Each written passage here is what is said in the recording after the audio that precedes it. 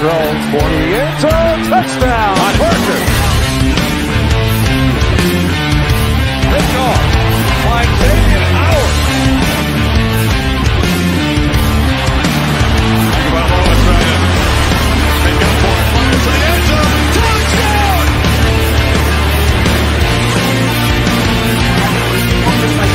That's hard work.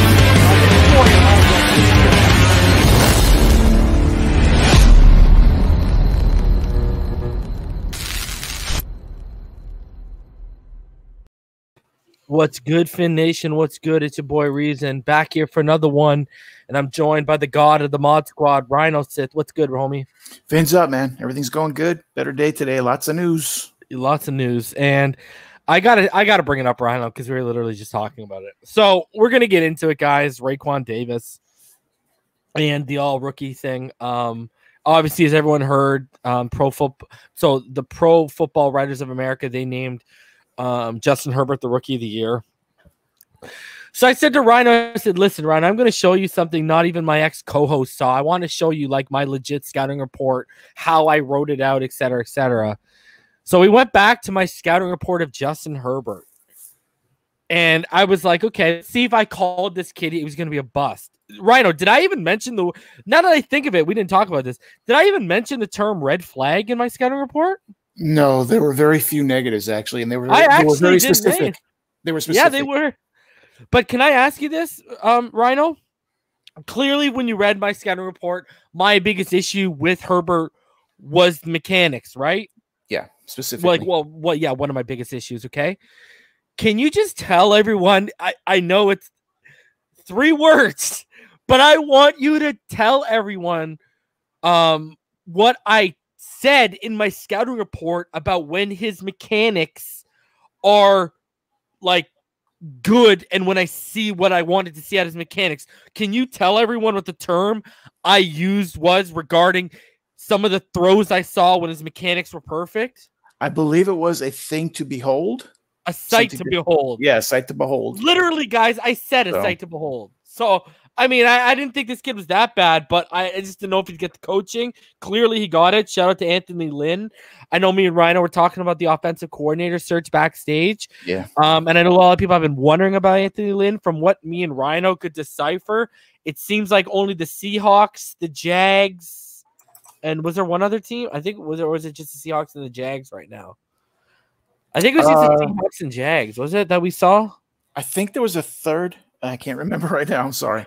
Yeah, but so anyways, it doesn't seem like let it. I mean, the thing that matters the most is none of those teams was the Miami Dolphins, which is surprising to me and Rhino because, like Rhino said when we were backstage, the relationship that Flores and him have, but on the same sense, I think we all kind of wanted a run first guy like McDaniel because he was so, because of the tree he was coming from, and he was so, unique, and everyone called him a genius and stuff. Let me ask you this, Rhino: who would you rather, Anthony Lynn or Pep Hamilton? If I had my choice, yeah, it would be Pep because I think he would get along. Like you were saying, I really think it's important to have a pass-oriented offensive coordinator, someone teaching that kind of offense. And I got to say this too: I saw someone say, Pep just lucked out with talent that's been dropped to him. And is that true though, Rhino? Because I mean, Herbert, there was a lot of concerns about Herbert because anyone who had watched him in college, he had never taken one single solitary snap under center ever. Now he worked on it in the offseason and he did a little bit at last year's Senior Bowl, but that's one thing. To do it live action, be successful doing it is another. All right. He did that. But here's the thing.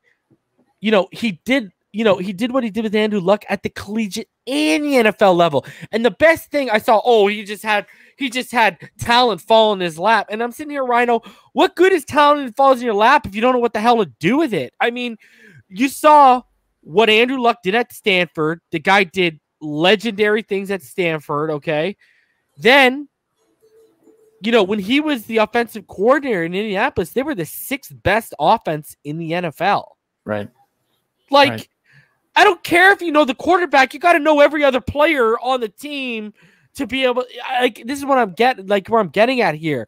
I like Pep Hamilton. I think he's a fantastic selection, but I mean, this is where we got to start putting, and this is why they should lean more towards a guy like Pep Hamilton, what me and you were alluding towards, Rhino, in terms of the relationship with Flores and Anthony Lynn. I'm tired of the whole friends stuff. Yeah. Bring me winners. I don't care if anyone likes you. If you get me W's, buddy, how many people don't like Bill Belichick that have been in and out or are still in that New England locker room? But guess what? Yeah. They got rings, right? They love the ring. You know what I mean? We're not here to make friends. We're here to win championships and ball games. Like, I don't understand. Well, it's the same thing with the don't worry about the name on the back. Worry about the logo. It should come down with that coaching staff.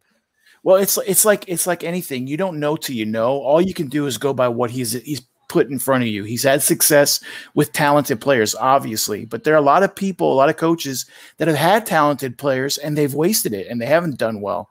So, I mean, obviously that's what the interview's for. Do you have a feel with him? Is he really intelligent? Is he a good teacher? Obviously you're talking to everyone that has known him. So, I mean, it's hard for us to sit here and say yes or no, but looking from the outside, it looks like he would be a very viable and solid candidate. Yeah. And Adrian, those guys are on my list. Shane, Ken Dorsey. Lynn's actually not on my list. If I were to give you guys my exact list, did you see when I tweeted it out yesterday, Rhino? Yeah. And someone actually said, I didn't see Stoutville on your list. He's a candidate. And I didn't want to reply to the guy because I don't want to be that asshole. But I felt like saying, like, yo, did you not read this is my list? Right. This is not their list. Mm-hmm. This is my list. So if you guys want to know what my it actually got a little bit of love on Twitter. Go look at that. I wasn't even thinking about that. I just wanted to tell everyone what it was. So my list of remaining candidates that, that I want right now are Mike Kafka, Ken Dorsey, Joe Lombardi, Shane Waldron, Pep Hamilton, Luke Getsy, and George Gotsey. Those are the names to me that, really stand out. So could you explain Lombardi and what's his name? It's breaking up in my picture. Shane Waldron. Who are those people? So Joe Lombardi. Saints, right? Yeah, he's at the Saints right now. He's the quarterback coach. I believe he's also the passing coordinator as well. Okay. Shane Waldron is the quarterback coach at the LA Rams right now from the McVay tree. And I forget what the name of their offensive coordinator is. He was the one I was telling you. They just tried to tried to interview him and they blocked him. So he would be the next man up. Mm-hmm. And obviously, you know how it is. A lot of guys don't move laterally, so usually you got to promote. So Shane Waldron to me is a hot name. Not enough people are talking about him. And another name on this list and not enough people are talking about is Luke Getsy. Okay, Luke Getsy right now, he's a former quarterback himself. Right now, he's the quarterback coach and passing game coordinator for the Green Bay Packers, my friend. And I want a guy who's teaching Aaron Rodgers and molding Jordan Love. That's a good name that I think people, not enough people are talking about. It may not happen, but that's a name that I would be interviewing. Shane Waldron, that's a guy, we all know Mike McDaniel's been promoted. So that Shanahan tree, that's basically done right now. Right. Can't go pick from that. Shane Waldron, that's the guy you can pick from that McVay tree right now. Okay. But I'm worried because we talked about earlier, the Chargers, they just hired the defensive coordinator from the Rams, right? Yes, and I'm worried that he's going to try and bring Shane Waldron over. Okay. Right? Because that could be his move. Right. So I don't. So many names, man. So many. Yeah. But there's some good names on there, man. There's still going to. Now, in regards to a few of these names, guys, and I am about to hear a ton of heartbreaks, and especially me and Rhino specifically. If you listen closely and you turn up the volume, you're going to hear our hearts break. Mike Kafka, who's at the top of that list, guys. Chiefs are also keeping one of their top offensive minds in Mike Kafka. QB coach has interest from other teams as an offensive coordinator. Could have been us, but we'll never know. Yeah. But is part of a great thing in Kansas City. Future head coach in the making. Guys, there were rumblings that, because he's a former Philadelphia Eagle, that the Eagles were going to interview him for the head coaching job. Whoa. He could have made that big of a leap. Wow. But with the talk about Bieniemy potentially landing in Houston right now, because that talk is alive and well, you know, exactly. Look at what Adrian says. Waldron's been the passing game coordinator in LA for 3 years now. I want that, Adrian. Give me Shane Waldron, baby. If I can't have Kafka or McDaniel, Shane Waldron's right up there. But anyways, you know, when you look, if you could do that with Goff, I can only imagine what you can do with Tua Tagovailoa. All right, I hate to be the guy to say that. But okay, yeah. So with Kafka, you know, the talk is Bieniemy's going to take a job. He interviewed for the Eagles yesterday, and he played for the Eagles at one point, right? Bieniemy. He also interviewed with Houston. So he may take a job if he gets offered one, and if he does, obviously Kafka is the organic move, right, towards promoting him towards offensive coordinator. So Mike Kafka is off the market. Cross him. And then the next one, and this is, you got to look at this. This is the next one. Ken Dorsey is a name we all like, especially you fans. I know you love him. I think he makes a ton of sense. I mean, if you can make, again, if you can make Cam Newton an MVP, I can only imagine what you can do with a passer like Tua Tagovailoa, okay? Haul at me. So anyways, according to Omar Kelly, now, this is him just replying to people's messages. Someone asked, is Ken Dorsey receiving any consideration for OC? He has done incredible work within his role as quarterback coach. What will it take for him to make the next step? I would love to see what he can do with Tua. And according to Omar Kelly, he is not in consideration. His team is playing. I expect him to go with Brian Daboll, who we all know will not be getting that Chargers job. So Dorsey, if he doesn't want to stay stagnant, you know, he could move on. So, because Daboll's from Buffalo, Daboll's probably going to stay there, wait for a job next year. So, you know, part of this tweet is no longer relevant, but the fact that he's not being considered, if that's true, shame on you, Chris Greer, because he should be near the top of your list. Yeah. I am sorry. He should be at the top of your list. And the Daboll thing's surprising. I know so many jobs have been filled, but it's like, man, the one guy you thought had a job for sure as a new head coach was Daboll. Yeah. And it might not happen for this year. Yeah, exactly. It's crazy. Yep. So, okay, we're going to get right back into the offensive coordinator thing first. You know what it is, baby. We got to give props to the homie. I hate to say I told y'all so, but Reason told y'all so when I said we need to draft this man at 56 when Reason was starting out before, when I had just started this channel, but I went over to TD Finn's talk for the draft, day 1, day 2. Day 2, when you go back and you open up that show, you can literally find the receipt of Reason saying we need to take this man at 56. And boom! He has already made the 2020 Pro Football Writers of America all-rookie team. Shout out to Raekwon, the chef, baby. Y'all already know what it is. Love it, man. Only built for Dolphin Links. That's what it is, man. One of the few players in the world that can make an AR-15 look like a handgun in his paws, dude. In that picture you had, he's at two AR-15s. They look like handguns.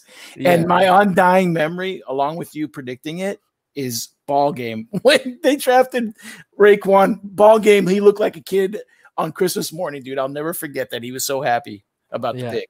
Oh, yeah, man. And, you know, I've been told, guys, like from numerous people, that if J.K. Dobbins was still on the board, Raekwon Davis probably wouldn't even be a Miami Dolphin. So, I mean, hey, things happen the way they happen. He was number 3. If you go back to the big board, he was number 3 on me and my old co-host big board. You know, he was only behind Javon Kinlaw, and he was only behind Derek Brown. Those are some pretty good names. And, you know, he ended up, I think Derek Brown also made it as well. Did he? Yeah. So, you know, that, hey, man, the fact that not only I called him at 56, he hit as much as I thought he would hit with this team. I don't know what to say, man. That's perfect. You know, hey, I got a lot of the draft picks right in terms of where they were leaning. And, you know, even when I said, oh, God, please don't let it be Austin Jackson. and they handed it in. And it was Austin Jackson. I didn't want to be right. I just knew you could read the board, right? The run on tackles. Right. But to see a guy like this, it's one thing to get a quarterback because that's a sexy position. Mm-hmm. But to get an interior defensive lineman who's asked to do the responsibilities he's asked of in year one, to take that zero tech role for the majority, even because Devon Godchaux goes down, damn, that one feels good. So Raekwon, this one's for you. Hell yeah. Gonna give myself the old pat on the back for that one. Beautiful stuff, man. Love to see it. And, I told y'all when he came out, my comp was Chris Jones. Right. I told y'all that was my comp. And I see it already in year one. Fantastic stuff, man. Absolute great stuff. Already PFF had them on their all-rookie team. Now you see the love he's getting here, bro. And you remember, early on, Rhino, we literally watched this guy grow and develop he got better every single game. He worked hard every single game. And to get that accomplishment, man, damn. He's ahead of schedule. Man, I'm just so proud of this guy, man, because I remember so many people were questioning that pick. There were people that didn't like where he was taken. And I was just like, yeah, man, this is that dude. Why is everyone hating right now? And the guy's absolutely gone off and done such a fantastic job, man. I don't know, man. I don't know, bro. It's like he's a team player. He's a team player, bro. That's what happened with Alabama. They asked him. Imagine how I felt when I heard the training camp report of. If you go back to my scouting report, I said about Austin Jackson. I said, looks like Tarzan, plays like Jane, and then he goes out there and he rips off Raekwon's shirt, and I was like, oh damn, and then and I was like, oh man. I get made to look bad both on Raekwon and Austin Jackson. Then season ends the way it ends. Raekwon gets that. Austin Jackson plays the way he did, where let alone if you come across his face, if you even blow across his face, you're beating him for a pressure or a sack. And scared. You know what I mean? So, yeah. But seriously though, he is ahead of schedule. What I heard, hearing from you in ball game and EM at the time and you, is that the end of the season is when he would show who he is. And he started to do it earlier, late beginning and the midseason, when he really started to show he was meant to be there and he was doing a good job. Yeah. It's just, you know what I mean? It's nice to see the recognition, you know what I mean? And and what's great about this is, you always hear it, it's almost like a cliche, right? Pro bowlers and all pros, they aren't always in the first round. They aren't always in the top 10, right? And just to see someone like this, on the he's on the trajectory of being a Pro Bowler and maybe hopefully one day an all pro. And, he's a 3rd round pick. Is there a vote for that team or is it open to fan base? How does it, do you know? Oh, no, he's a 2nd round pick, right? Yeah. 56, right? Right. Sorry, say it again. No, that's the Pro Football Writers of America, bro. Okay, good. So at least they have some knowledge of it. Good. So, for example, shout out to him, showing you some love, my homie. Kevin Dern is on that. Okay. You know what I mean? So, you know what I mean? It's you got to be respected to some extent. You can't be a jabroni, right? Yeah. I mean, it's important. If it's best if it's players, but if not, press is always the good second choice for that. Yeah, and I just wanted to say, he's such a, I don't know, man. And I love the duo of him and Christian Wilkins. We just need to find that, that guy to finish it off for them, I think. Yeah. But, it is what it is. I love it, baby. And y'all already know what time it is. Y'all already know where you saw it first. Y'all already know where you heard it first about him. Because over here on Finside, the NFL, my friends, I mean, I don't got to say it once. I don't got to say it twice. I don't even got to say it thrice. All right? Thrice. It is. Over here, we are only built for Dolphin Links, man. And shout out to Chef Raekwon for getting that. And shout out to Christian Wilkins, the Hamilton-faced killer. Y'all already know what time it is. Yeah, baby. Hamilton. Y'all already like that, eh? You like that, huh? Yeah. The Ghostface Killer, bro. Reason does this meme thing big, bro. I'm telling y'all. I do it big over here, bro. So, Yo, my meme guy, when I hit him up, he must be like, yo, what is this guy like on right now? You know, what are you doing, bro? No, because he's European. Yo, but he's like from Spain, bro. So he's like, must be like, what is this guy on? He doesn't get it. You know, he must be like, what is this? You know what I mean?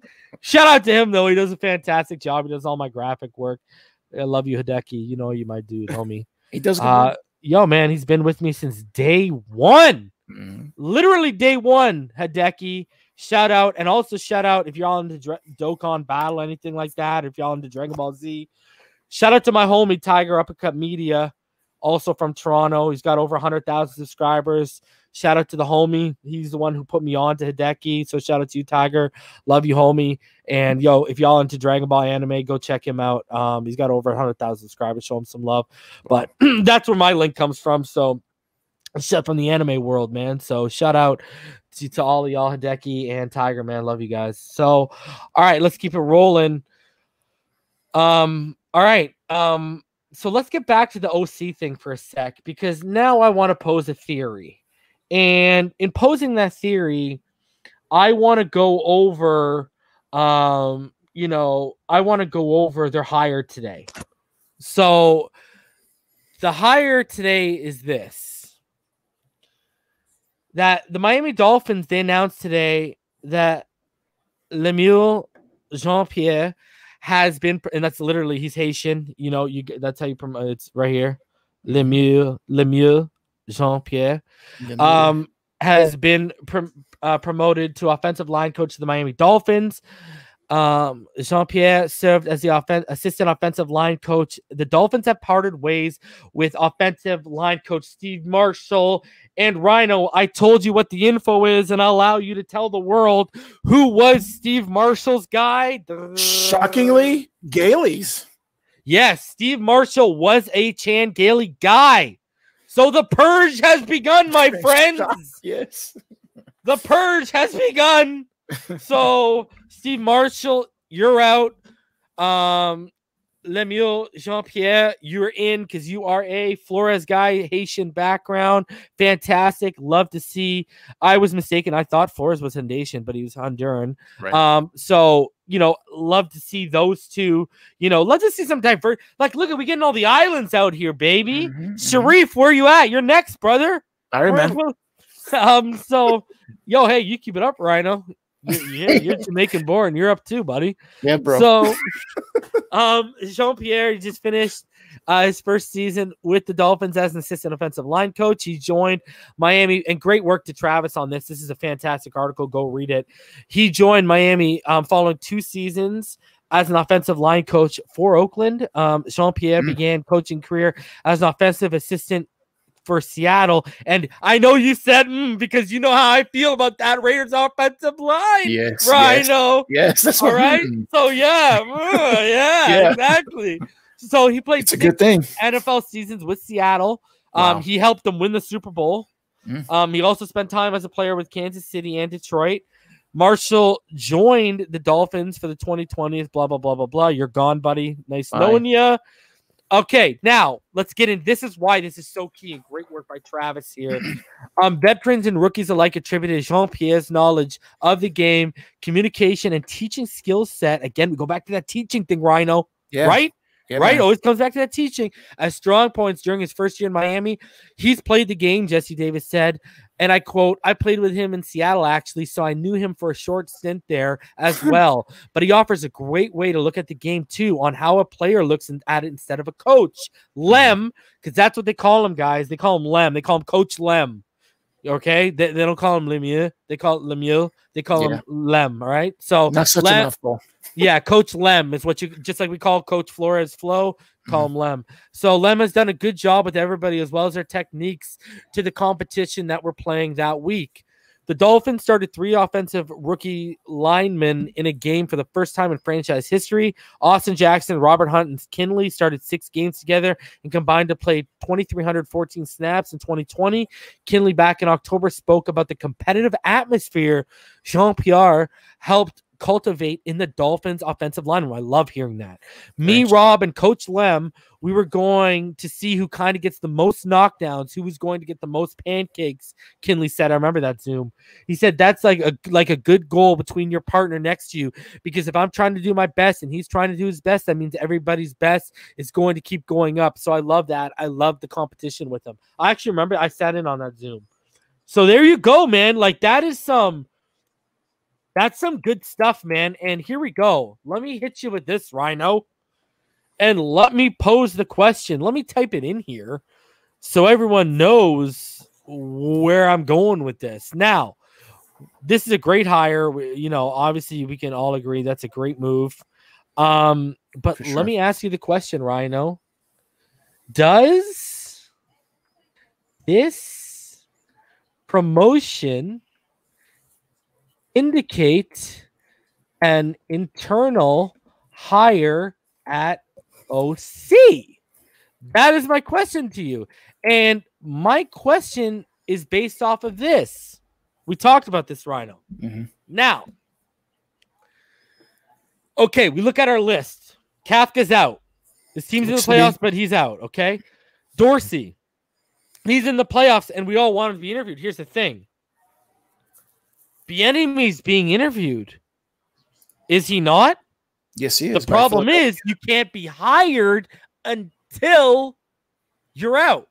Right. So they can interview you, but they can't hire you. So here's my thing. We haven't even interviewed Dorsey. I ask you this. That we know of, but yeah. Yes, okay. Now we're starting to hire people. Flores is promoting his guys, okay? Yes. Mm-hmm. All right. Now, whether you hire Stoodsville or you hire Godsey internally, you're going to have a tight ends coach or a running back coach job open up, okay? Right. My question to you now is this. Wouldn't you wait for an OC hire to bring his own guy in if he was external? Because he's going to want to bring in any opening he can fill in with his own guys. Right. And the reason why I say this now is, what if, with the Senior Bowl on the horizon, because guess what, guys? I talked to someone before we started, okay? I wanted to check from what I heard, from what I understand, from someone who's going to be there or be involved, at least with the virtual process and everything. The Senior Bowl is full steam ahead. So let me pose to you this. Canada, promoted. McDaniel, promoted. All right? Pep's still sitting, but he's been sitting out there so long, you got to think they would have made the move by now. Yeah. You have to have, okay? Mm-hmm. All right? No reason not to. We want Kafka. He's basically come out. He's not leaving, all right? We've been indicated by someone, in the Miami media that they are not interviewing Dorsey because I guess there was fluctuation with the Dabble thing, right? Yep. That goes the way it goes, but anyways, we know that he's on the list. All right. Yeah. Now, you make this hire. You have the Senior Bowl on the horizon. What if it's so neck and neck between Godsey and Stoodsville because they're Flores' guys that he wants an internal competition for the coordinator position? That he wants to see, hey, yeah, I got 4 quarters, okay? Stoodsville, take 2. Play calling. Godsey, take 2. Yeah. Mm-hmm. Yeah. Run the offense of these seniors. Yeah. 2 quarters to you, 2 quarters to you. I want to see you work with them before the game because I have a week leading up to the game, right?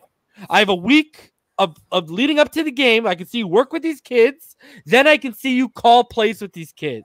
Right. Let me see what you can do because maybe that's what this has come to. Because I kept saying, Canada, he was a consultant last year. He would have been hired like that if they really wanted him. Because here's my thing. If they were waiting on someone, we would already have an idea of who it might have been because they would have already interviewed the person. Because you can interview while your team's in the playoffs. Like Shane Waldron, his team's out. We would have already heard something. Well, they would have already probably asked for an interview. Right. I think it leans heavily that because Coach Lem accepted the job as the offensive line coach, that whoever is going to be the offensive line coach agrees with that move, because I can't imagine that he would accept that job unless he felt he was going to keep that job, because there's nothing more embarrassing than getting a job like that and then someone comes in and you're gone. What's the point? There's no point. It doesn't. So it's either an external hire that they've agreed to hire Coach Lem and keep him in that position, or more than likely it is an internal situation and a competition could be at hand. Like you said, why not? We know Flo loves competition. He's all about competition. That's why this is my theory. The Senior Bowl, look at how many teams passed because of the circumstances. Hell, the Bill Belichick-led Saints, where everyone tries to say we're like the Patriots. Sorry, the Bill Belichick-led Patriots, where everyone tries to say we're like the Patriots. They passed. We didn't. And they're in a position where they need to rebuild too. So, yeah, because I want to remind people, we got this coaching gig at the Senior Bowl with our 18th pick, not with the 3rd pick. Right. Yeah, not so third. I'm just saying, like, you have an opportunity to see what these guys can do with young talent. Yeah, how they approach that week, how they're gonna interact with them and coach them, like you're saying. Yeah, it makes sense. Mike Koo asked about Lombardi and Callahan. Here's my thing, Mike Koo. Those guys, here's what I'm telling you. They all could have interviewed. It's just you can't be hired until your team's season is over. You can interview during the playoffs. You just can't, especially now when it's all Zoom. You just can't be hired. So Lombardi would have been he's on my list, but he should have already been interviewed. Here's what I'm saying. If they haven't already interviewed Lombardi or Ken Dorsey, but they want to, what the hell are you waiting for? There's no reason for them not to have interviewed him. That's where I'm going. Yes, we want them, but I'm saying I'm countering my own guys that I want because I'm saying there's no reason why they shouldn't have interviewed yet. Right. Yeah. It has to be someone remaining in the playoffs, if that's their choice outside. More than likely, it seems to be internal. That's what I'm saying. Maybe the Senior Bowl is about a head coaching competition internally. But my question is, if it's internal, why wouldn't they announce it? Why would you? No, I'm just saying because now anyone else, now you're scaring off anyone else who, what if they wake up tomorrow and they want to interview one of those guys we named? Oh, okay. I see what you're saying. Right. So he's trying to set up a situation that best serves the team. Flo. Because here's the thing. Can we agree on this? Okay, Gotze and Stutesville, those are Flores' guys and Flores' hires. It seems so. They're his guys, yeah. So he wants to see what his guys and his hires might have to offer. They've been here for 2 years, his whole term. So, and here's the thing. Guess what? Through O'Shea and through Gailey, what have those two heard? They've heard what he didn't like from those coaches and what he wanted from his offensive coordinator. They have a better idea than anyone else because they've watched two guys fail. They watched a guy who has an overcomplicated system that wasn't a good teacher, and then a guy with a simplified system who was apparently a good teacher, but still had the umbilical cord stuck to Ryan Fitzpatrick. And I have to say, in this situation, the pressure is on Flores to get this correct. This would be 3 strikes of finding an offensive coordinator, and we can't have that. That has to be corrected. It's very important for the team, let alone him. Because let me ask you this. Is anyone else worried that we're 2 years in and we've already gone through 2 offensive coordinators? Gave me a migraine yesterday. That's how concerned I am. Sharif, what's going on, buddy? Hey, Sharif. Doing great, man. That's great news. So what do you think about my theory about having an internal competition? Because Canada's been promoted, McDaniel's been, like, all the names on their list are basically falling off by the wayside because they didn't have Dorsey, they didn't have Lombardi, they didn't have Kafka on the list, and if they did have Kafka, he's gone. All these guys are falling by the wayside. Right. So here's, I wanted Shane Waldron. He wasn't on their list, but, the Chargers just hired the Rams defensive coordinator, and they could do what San Fran did, where San Fran, Saleh, what did he do? He took what? He took the quarterback coach over with them, right? Yeah. And right. So now you might get in Chargers, they might take the Rams quarterback coach Shane Waldron, who I want. Well, we're stuck here. Could we be left with an internal higher battle.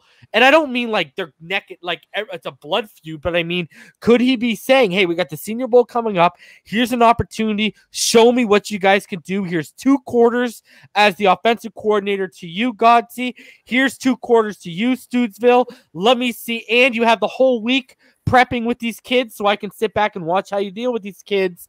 Could he be creating an internal competition because they're both Flores guys? Right. So he's purging Gailey guys. So could he be starting an internal competition for the job like it's a football position on the field?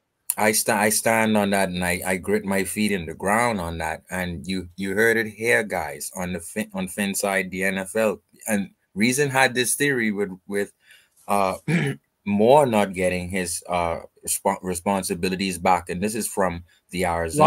Robbie Brown. Yeah, right. Robbie Brown. So QB coach. Exactly. So this is now the theory now after the season where Flores once again likes the competition. He probably saw where how Godsey handled himself and wasn't afraid to do something like this again. So I completely am in with that idea, and that's Flores' kind of thing. That's he's the competition type of guy. Can we just say though, when Godsey was basically middle person between him and Gailey, he was doing 2 jobs. He was still the tight ends coach and doing that. Okay, the quarterback coach. So he rose to a very trying time. It had to be trying because you're talking about 6, 7 coaches gone because of COVID, and everyone's picking up the slack. So they had to impress Flo. It had to. Yeah. And one thing I realized, Rhino, Flo said it a bunch of times in his press. We over prepare for these COVID situations. So from week 1, they already ran through probably drills of, hey, if this one gets COVID, then we have, who has the coach, and fortunately, we didn't have Flores get the COVID, but he already had in place who would take over for Chan. Who would take over, and that is good for today, for now, and the Senior Bowl. Sure. And Jorge, the Senior Bowl is live. It's on the NFL Network. I mean, I think it was Ryan or Dame looked it up and verified that. Damien. Damien. You were backstage with us when he did that, though, right? Yes. Yeah, so it is, and I'll be live for it, guys.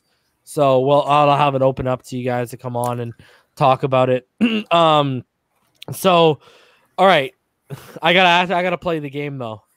And guys, as you all come back, as you come on, I'm going to go back to the offensive coordinator issue. I want to hear everyone's thoughts on that, obviously. But now we got to play a game of what if.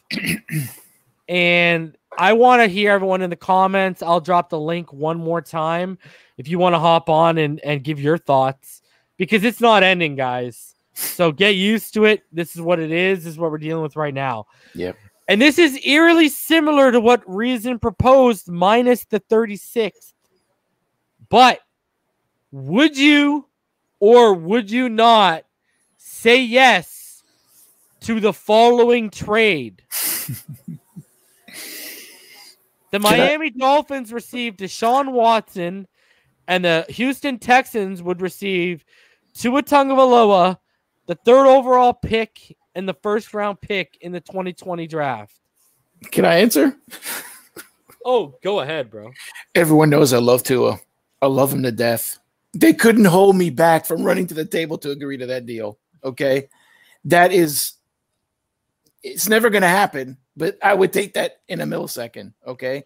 That's too much to pass on. We still have a commodity to fill our team with a top 5, top 6 quarterback. No, I love Tua, but it's too easy. Yeah, because what you would still have, guys, you'd still have the 18th this year. You'd have the 36th. You would have the 50th. You would have the 81st. You would have the 100 and you'd have the low hundreds. You'd have like 113th, I think. Mm-hmm. Then you'd have the 185. You'd have the 186th. You'd have the 2nd next year, and you have the 3rd, 4th, et cetera, et cetera. Tons, and a 2nd next year, and a 3rd next year, and God knows what Greer could conjure out of his sleeves. Guys, I'm telling you right now, this is yo, Jesus, we win that trade. Easy. Like right now, we win that trade. Now in 5 years, I don't know what to tell you, but day 1, we would win that trade. I'm not going to sit here and say I'm not going to sit here and say whether I do it or not, but that is, guys, that is literally as close to robbing Deshaun Watson from the Houston Texans as you can get away to. Mm-hmm. I would have to say if I'm thinking how Greer's thinking, I'm gonna want the best linebacker, the one who we like. You got to throw him in there. I'm just saying. I'm playing. I'm gonna win this trade. Yeah, I don't know, man. That's already like you would already be pushing it, bro. Like that's already like, dude. Like all you need is a ski mask. And a Glock 9mm, and you're going away for armed robbery for the rest of your for at least 20 years, probably. The dumpsters would literally have to be burning in Texas Stadium to get more out of that. Dude, Nick Casimiro would be fired the next day, bro. Yeah, before the ink is dried. Oh, bro. And what would be even here? This is where I'm not. This is where I would play the game. I don't want to get in the 3rd. I would try to make that the 18th. Yeah. Now I'm not giving you the pick you traded me for Laramie, and I can still get Penei Sewell or Devontae Smith. Now I really gave you the old heave-ho. But I mean that'll never happen. This would never happen. This can't happen. Never. They want a treasure trove. Yeah, that's not going to happen. Yeah, that's not going to happen. So, Todd, what's going on, buddy? I wanted to hear your thoughts before we get your thoughts on what you see in front of you. Hey, Todd. What were your thoughts on what I said about the whole offensive coordinator internal competition potentially going on right now? That's the only way I could see it happening because you're keeping so many guys in-house with the OC, our offensive line coach. Mm-hmm. You're not going to bring an offensive coordinator in without changing everybody. Yeah. To who he wants. Yeah. So, and I've been thinking from the beginning it's going to be Godsey.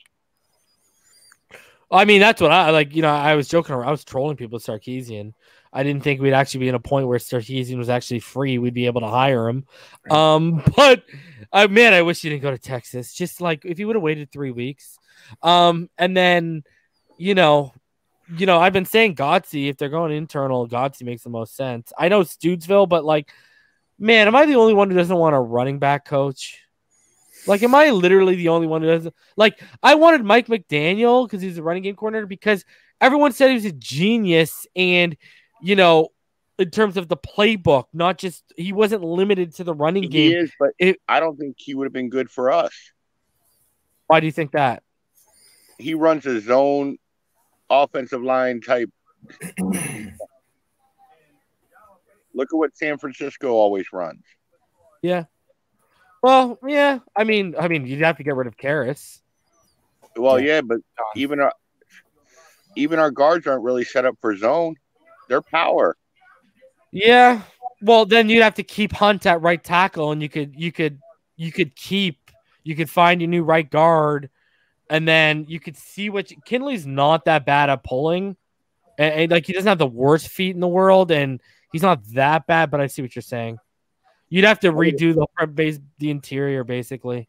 Yeah, I just don't think he would have been a scheme fit for us. And to be honest with you, Godsey comes under a good tree of offensive coordinators.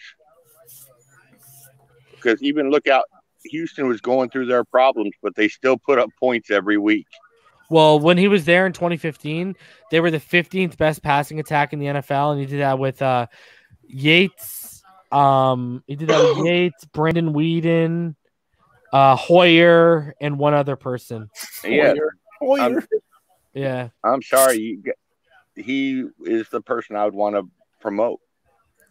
It almost seems like they're trying to find. It looks like we have this guy. Let's see if we can find someone better, kind of thing. You know, like I hope he gets it. I really do. Yeah, but I think today kind of finalized that by promoting the offensive line coach. It seems that way. Would you do this trade on your screen in front of you? Can you see it? All right, I've been saying let's keep with the process, but if that one fell, how do you say no? There's no way they would do that. I'm making the deal, hanging up the phone, laughing my ass off. Yeah. Buddy, I'm not even I'm calling the NFL offices to make sure it goes through. I'm running an errand boy down there to make sure they get it. Pyro, what's going on, buddy? How you doing? Hey, Pyro. Oh my God, good, everybody? What's would good? be the biggest joke after that. Yeah, boy. Yeah, I know. Pyro, what did you think about the whole offensive coordinator thing going on right now? Well, I'm same as everybody. I'm kind of a little disappointed that we didn't, pounce on any of these guys coming out. And I understand you want to go internally, do roll with the guys personally, but I just think that we should honestly just go out of our comfort zone. I'm talking about Flores, because sometimes you may need to do that just to get a winning culture, a winning offense out there, a somewhat good offense going, because right now, like Rhino said, you already failed twice. 3 strikes, you're out. You know what I'm saying? Yeah. And I just feel like maybe he's taking he's very cautious right now and saying, okay, I need to get this one right, so let me just take my time with it and not rush it. So, but I don't really know what is going on in that building. So I'll ride with Flores. Yeah. Jonathan, shout out, follow Finn's line on Instagram, guys. He said kind of random, but who would be a better backup? Buddy, I would take Jamie Newton in a heartbeat. If y'all no reason, I've been the biggest Jamie Newman fan for like 2 years, bro. Since going back to Wake Forest, like the whole reason Sage Surratt, you see him so high, he owes a lot of that to Jamie. Jamie Newman, if you actually go by the analytics, had a better deep ball than Joe Burrow did last year at LSU. If you actually go by the analytics last year, Jamie Newman, like literally analytically, did have a better deep ball at Wake Forest than Joe Burrow did at LSU, throwing to like Justin Jefferson and Jamar Chase, Thaddeus Moss, et cetera, et cetera. Just think about that one for a minute. Jamie Newman is very, very talented. The problem is Brock Purdy, he didn't take the step forward this year. So you can probably get Brock Purdy late day 3. Jamie Newman might go early day 3. He's very, very talented. And if you go off the Wake Forest film, there's some good film there, man. And then shout out to Pyro. MC Brown 3 says, Pyro, your boy Najee is signed with Beast Mode Agency today. Nice. So there you go. He's ready to get that. Yeah, exactly. Look at Adrian. Jamie Newman could have been drafted day 2 last year. Agreed, bro. If you ask anyone who knows me, I kept telling people, watch this kid at Georgia. And when he opted out after going to the transfer portal of Georgia, I was so sad because I was like, yo, this guy's going to be knocking on the first round if he plays at Georgia this year, man. So hey, I'm not sad if we can land him as a backup day 3. Oh yeah, he's a stud, man. I wouldn't mind taking a backup a project like that you can just work on and just chill with and just like take up a couple years to groom. That sounds the best route for me instead of spending money. Why spend money on stop? We don't need to. $8 million for Fitz wasn't cheap. Well, yeah, $8 million and a bunch of fucking emotional baggage, bro. I don't want any of that again, dude. Pardon my language, everyone, but Jesus, I got this guy crying in front of a Zoom. Then I got Chan Gailey playing, look what I can do, when you put in Fitz over Tua, and it calls a totally different game plan and opens the playbook far more. All right, now Gesicki's getting matched up against Raekwon when you only tried it once the whole time when Tua was in, and that was at the beginning of the game. Like, hey. I'm tired of this, man. Tired of the clubhouse. I want W's. I don't want friendships, bro. You know what? Be friends when you're winning. Be friends when you can sit back, smoke cigars, and pop champagne, talk about the championships you just won. That's when you can be friends. Until then, be winners or do your damn best to be winners. Hey, Reason, how happy were you when Canada got promoted? Because I know I was happy. Oh, buddy. The 83 motion, man. Bro, I got into it with someone on Twitter. I'm like, bro, I don't need to see this guy motion 83 times for a freaking halfback delay, bro. Literally, I was telling Rhino, I'm watching this guy, okay? Man, I watched like 50, 60 plays of this guy, eh? And ask Rhino how I feel about, pre-snap motion still is a necessity, okay? Ask Rhino. I will say that. You still need to tell whether guys are man, zone, etc. I get that. That's not where the special stuff is happening. Exactly. The NFL is moving towards motion at the snap. Right. That's where I want. I want motion at the snap with a little pre-snap. I don't want anyway. So I watched 60 plays of this guy. Literally like 2 or 3 of them are motion at the snap. Buddy, I watched this one. Oh my God. I watched this one play, bro. I'm not even lying to you, bro. 12-man personnel. Okay. Trips left, 12-man personnel. Okay. Receiver slot. Buddy, the receiver in the slot, there's a receiver in the slot tight to the 2 tight ends. Okay. Right. I'm like, oh my God, here we go. And so, you know where it is, right? Yeah. So, sorry. No, what was it? It was Dubs to the left. It was Dubs to the left because there's one split out wide and one in line in the slot. But he was tight. He was tight to the 2 tight ends, okay? Right. So I'm watching this, all right? Quarterback goes under center. My word, this is what happens. I'm not lying to you. Literally, I watch the outside tight end motion to the inline on the right side from the left, okay? Then I watch the inline tight end on the left side motion to the outside on the right. Right? Now I watch the slot guy motion over to the right side, staying in tight with the same slot look while the guy stays split out on the left side still. Right? So I'm like, okay, what am I going to see here? This is interesting. Buddy, they snapped the ball. Literally what I just told you. Halfback delay up the middle for 12 yards at the collegiate level, bro. You know that had to be the collegiate level. That the damn 24-second clock would have run out in the NFL. Buddy, I'm sitting here watching this. I'm like, this gets you 12 yards at the collegiate level. What are you getting at the NFL for all that work for? Delay a game? Delay a game. But seriously, if you get the playoff, what are you getting, 4 yards? Yeah. Like, I literally sat there. I watched all this for that. Not even a passing play. Like, dude, you could have just motioned the slot guy, found out if they were in zone or man, and we could have let this thing roll, buddy. So I think I watched a play, where the guards and the tackles moved. So now the defense didn't know, or the defense in college didn't know who was the center. And I was like, really? You're moving the tackles and the guard not to the strong side. Now you're taking them from the weak side to the strong side. So they're heavy on the right. And I guess the defense didn't know, and it went for a big play. But I'm like, dude, you're going to be moving Kinley and Jackson around. What are you doing? Yeah, but the only reason you move around is, like Reese said, is to find out whether you're in zone or man. That's the main point of it. Yeah, you know what they did? You know what the other 2 motions were? The other 2 motions were literally just to waste time off the play clock. That's all they were. So it runs down. Yeah, it was literally so the last motion happens and shows us the coverage at the last second, so we make the snap. Literally, that's why he did all that. The important stuff happens the second after the snap. Yeah. Are you going to hand it off to the running back? Are you going to fake and throw it to the slot guy? And everything happens at the same time. It's not like if one guy is in one position. Yeah, you're not tricking. It's the same thing run over and over. That is where the special stuff is happening right now, not pre-snap. Yeah, because what you do, right, you set keys, and then you lead them with a false key later on when they start picking it up, right? And then you start toying them, and you set them up. When you start doing motion at the snap on all these different plays, you can set keys on all these different plays, and then so you false key them on this play. You go back to a look that they saw earlier, you false key them on that play. Now it's a big gain. Like, see what I'm saying here? Like, it's you set that up with motion at the snap. You do not set that up with pre-snap. Right.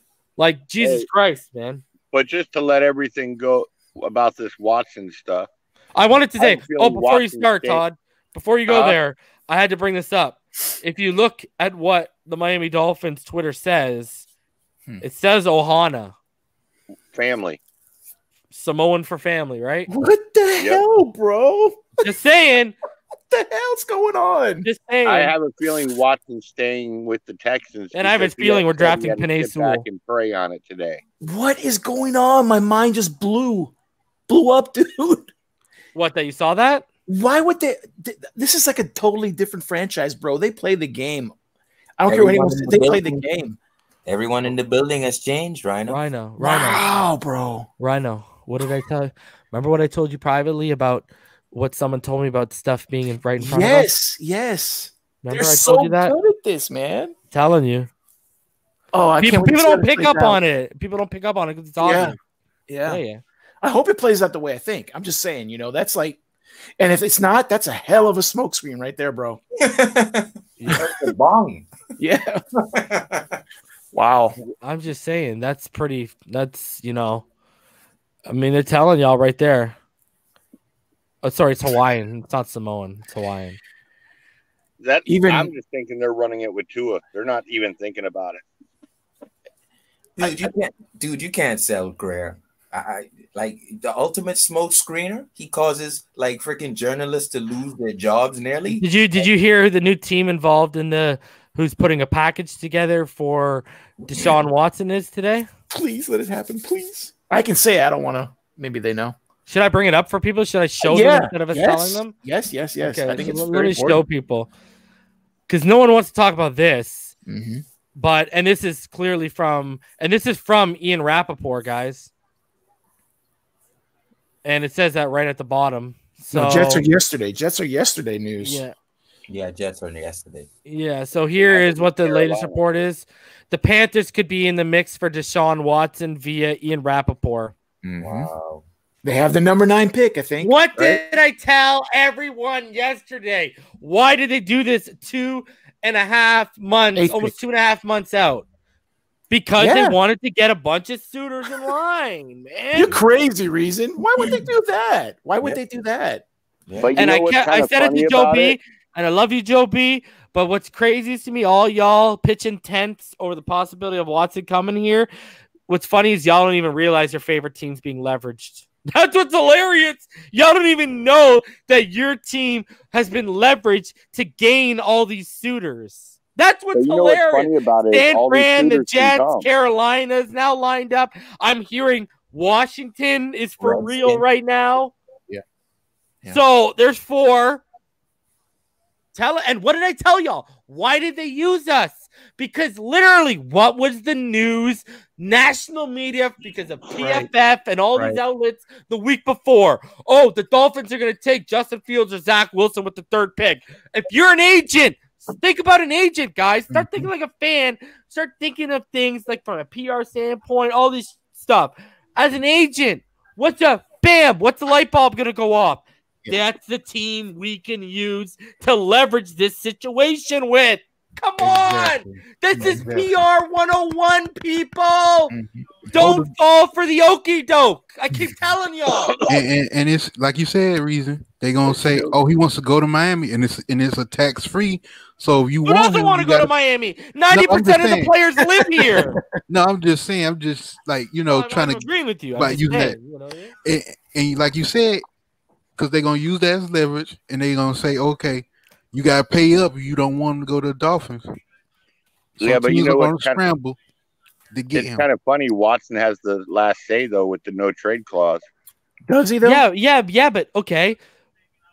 Carolina has a very good history with social justice and African American quarterbacks. Yep.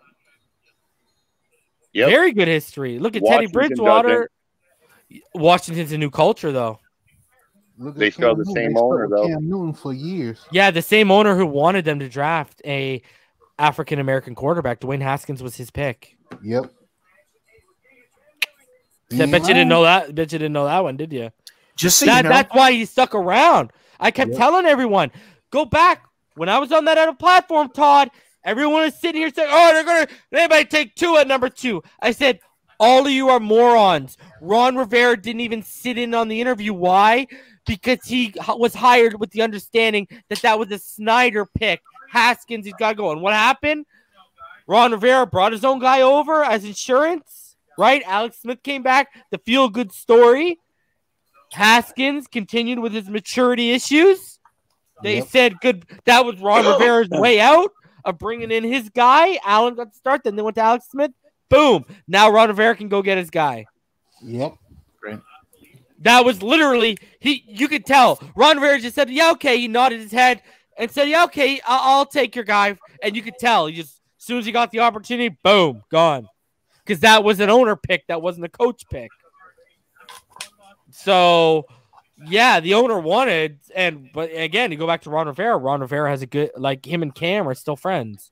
Yep. I keep asking this. Does he really have the leverage with the no trade? I keep saying. Dude, I keep telling people. People think, oh, you got a no trade clause, so you're only going to get traded to one team. Listen. Right. No. Listen. I tell all y'all, I watch hockey. I'm watching the Capitals and the Penguins right now as we're doing this, okay? All right, so I watch hockey just as much as I watch football. And guess what? In hockey, no trade clauses aren't foreign to me like it is for you guys. I just saw two reasons. I know, eh? Like you guys don't see him very much. Every superstar in the NFL, in the NHL, they get a no trade clause. Yeah. Okay? Because there's not just no trade clause. There's actually limited no trade clauses as well. I don't know if any of y'all have heard of that, but a limited no trade clause is in the offseason. You have to hand in a list of teams you will not, like the teams you will not accept a trade to. But anyways, with a no trade clause, when you come to the understanding between, man, this is how it works, okay? Because I've seen players get traded with superstars get traded with full on stuff. What happens is you come, like if I'm said player and Rhino, your management, I come to you and say, okay, I want to trade, I want out, this ain't working. You do your little I'll try to make it work. Then we come to the agreement. You come to me and say, okay, it's not working. You come to me and you will say, reason, give me a list of 5 to 10 teams you would accept a trade to. Right. Then you will take that list, you will go and try and get the best packages possible, and you will come back with a list of like 3, 4, maybe even 5 teams out of that 10 and say, these are the packages I'm willing to take, and these are the teams I'm willing to take them from.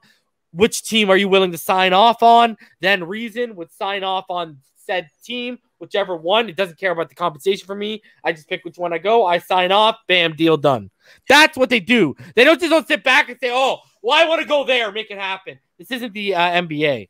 So what happens is when you're dealing with a salary cap like this, and it's not a soft cap like the NBA, is you're going to have to give a list, man, because you're going to have to make it work.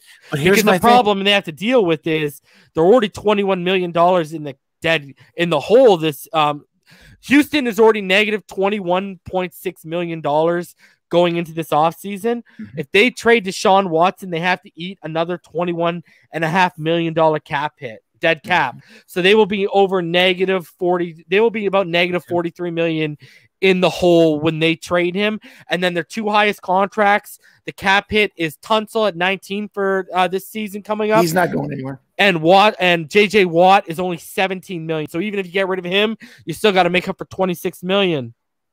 Yeah. But this is my thing. Okay. Everything you said is why I think they're going to be looking for a team with a young quarterback on a rookie contract, whether it's us, the Jets, or a couple other teams. Yeah, but here's the thing. Why? Because what I've just told you, what I've just told you is, okay, listen, if I'm going to take on this trade and I'm going to trade him and I'm going to take 21.5 million, and then the other one is like 21, I'm already 21.6 in the hole. So now I'm 43 million in the hole. Okay.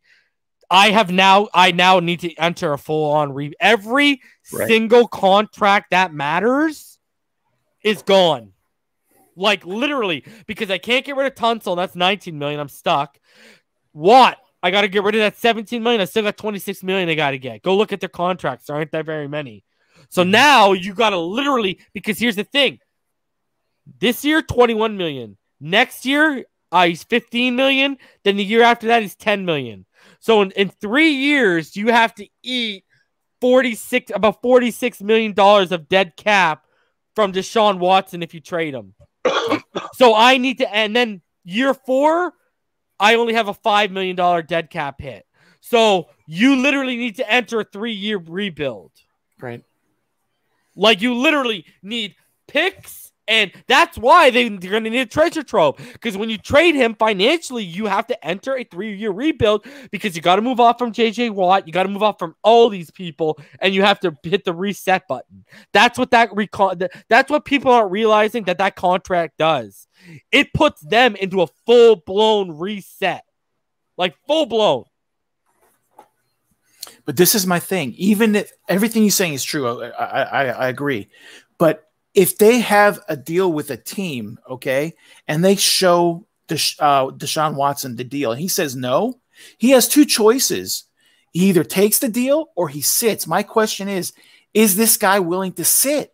that is the ultimate question that I would be asking if I was the GM, because if he's not willing to sit, the no trade clause is useless, because he has to take whatever deal they get, because if he's not willing to sit, what's the point of it? Okay, well, let's show. Remember that thing that remember what I showed you and Damien, the Josina Anderson tweet? Do you remember that? Mm-hmm. Do you know which one I'm talking about? The one about okay, here we go. So there's a couple ones. Remember the first one that I showed you, though this one I showed you this a couple days ago, and it says because she's pretty good. So basically what she said in the convos, okay, so I haven't seen that one. No. Okay, in the convos I've had it here, people are still trying to make it work with Deshaun Watson. If a good coach still comes in like he wanted, that should lay foundation for reconciliation despite internal missteps. The franchise QB is way too good to let go. That's just the truth. Okay, so that's them realizing that, right? But at the same thing, did you see what they said in terms of, like, I think you saw that one. I sent you, it talks about, I'm looking for it right now. I'll bring it up. Where it talks about where Josina, okay, here you go. Here you go. This one. Remember this one? I sent you guys this. People got to start realizing, too, what I keep saying. You know, I wasn't blowing smoke out of my ass when I was telling all y'all that this guy this rookie GM needs to win and wants to win the trade if it happens, right?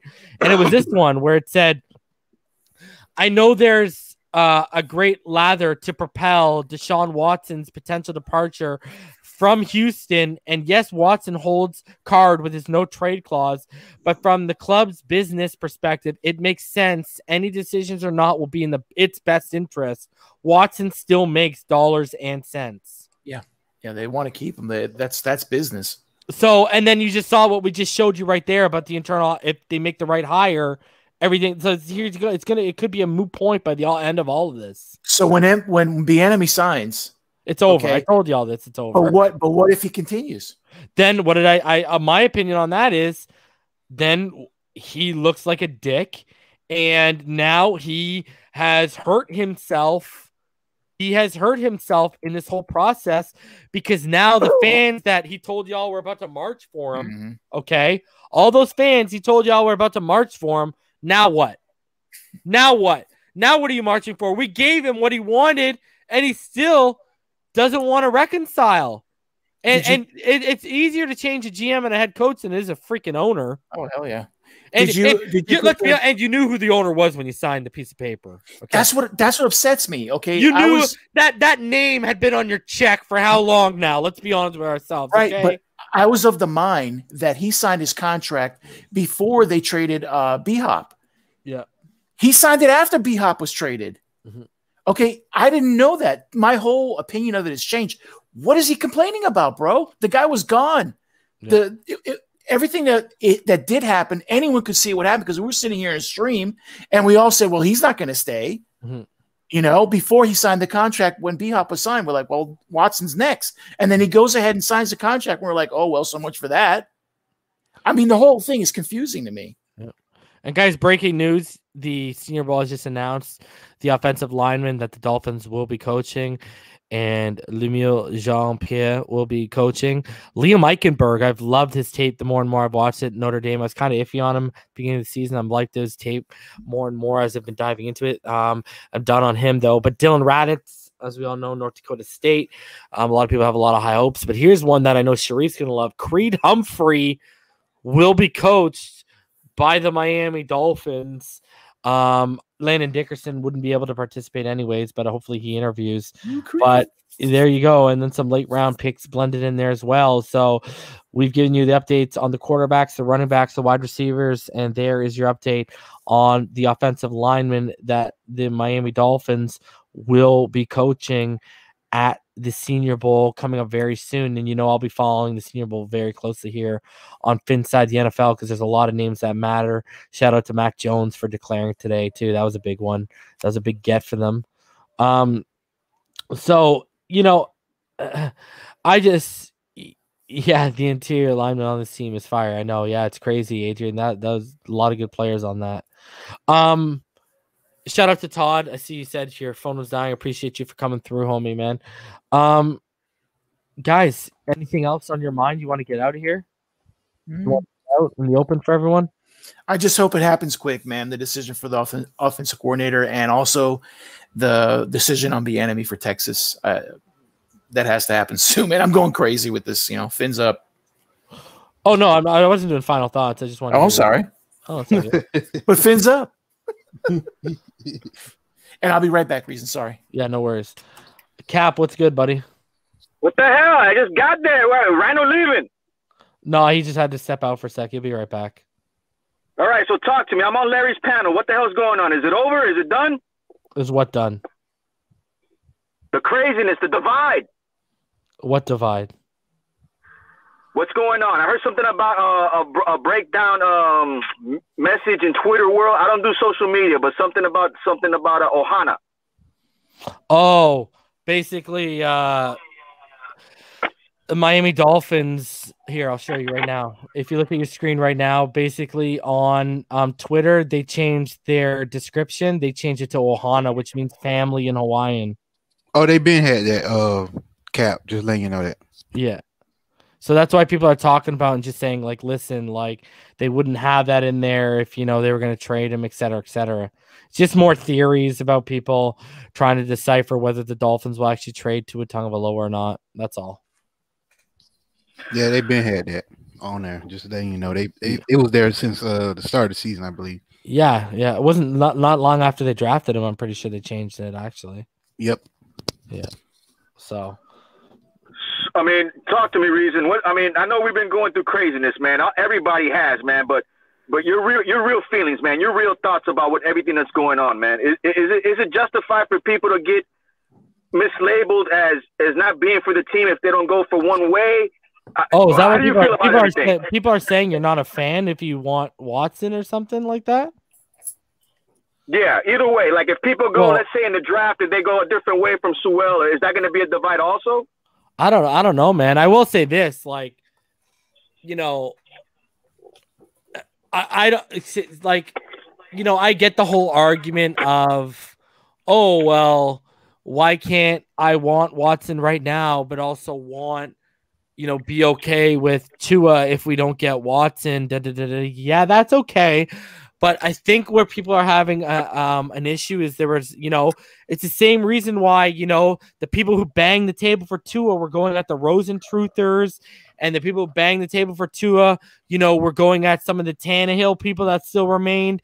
Now, all of a sudden, some of those people on Twitter, Facebook, YouTube, whatever, who were banging the table for Tua and were getting into arguments with people are now saying they're ready to trade Tua and they're ready to get off Tua when they've only given him 9 or 10 games. That's the issue. It's not a matter of, you'd be okay if we trade it. And it's not that. I think what people is, some of these people aren't forgetting, oh, hey, you were on Twitter, or hey, you were on Instagram, or hey, you were on YouTube and you were arguing with this person, that person, this person about we needed Tua. You were ripping on Rosen or ripping on Tannehill or ripping on Fitzpatrick because we needed Tua.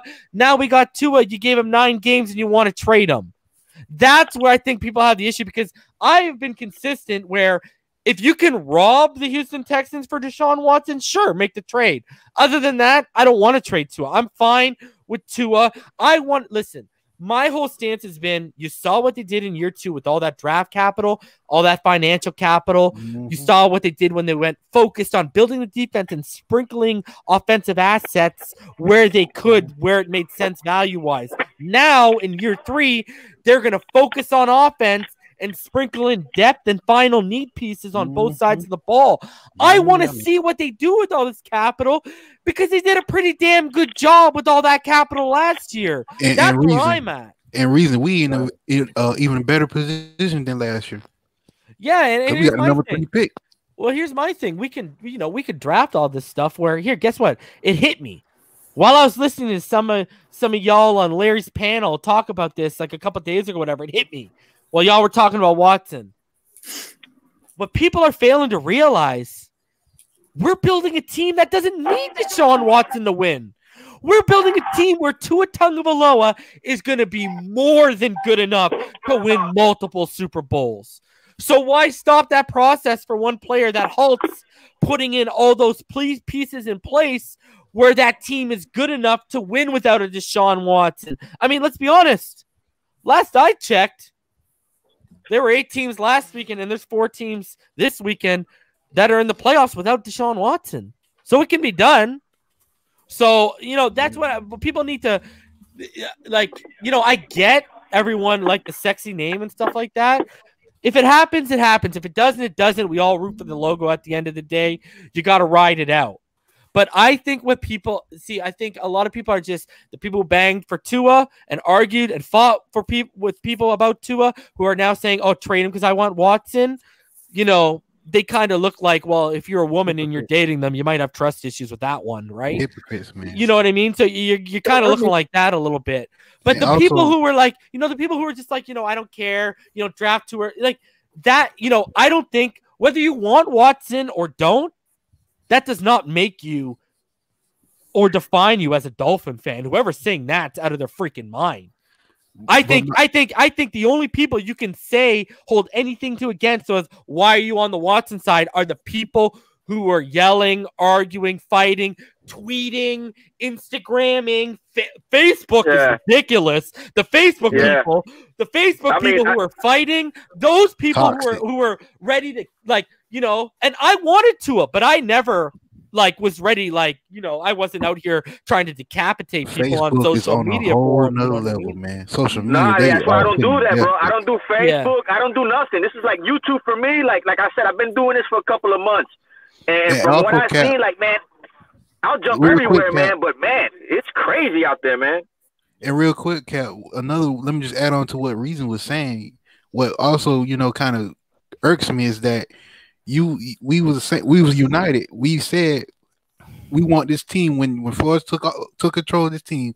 One of the reasons we said we all was united, and we said we want this team to build through the draft, right? Mm-hmm. Yeah. And when you do this, when you do this trade, that goes against what we were saying as a whole fan base. Out the window. Yeah. Out the window. Yeah, but you have to have this happen. You have to have this happen, man. You have to have it in order for the people's voices to be heard. But one thing for me, man, I'll put myself as a poster boy for anything. As long as our fan base is on the same page. And that's the only way we're doing this. Reason. I mean, we could try. I've been doing this for 30-something years. Cap, if you were around last year during the whole Josh Rosen debacle, you would be sick of this stuff already, bro. No, from what you're telling me, this is an ongoing pattern that I should get used to it. Yes, Cap, listen to me. Man. Listen to me. This is what I've told everyone why I'm so befuddled.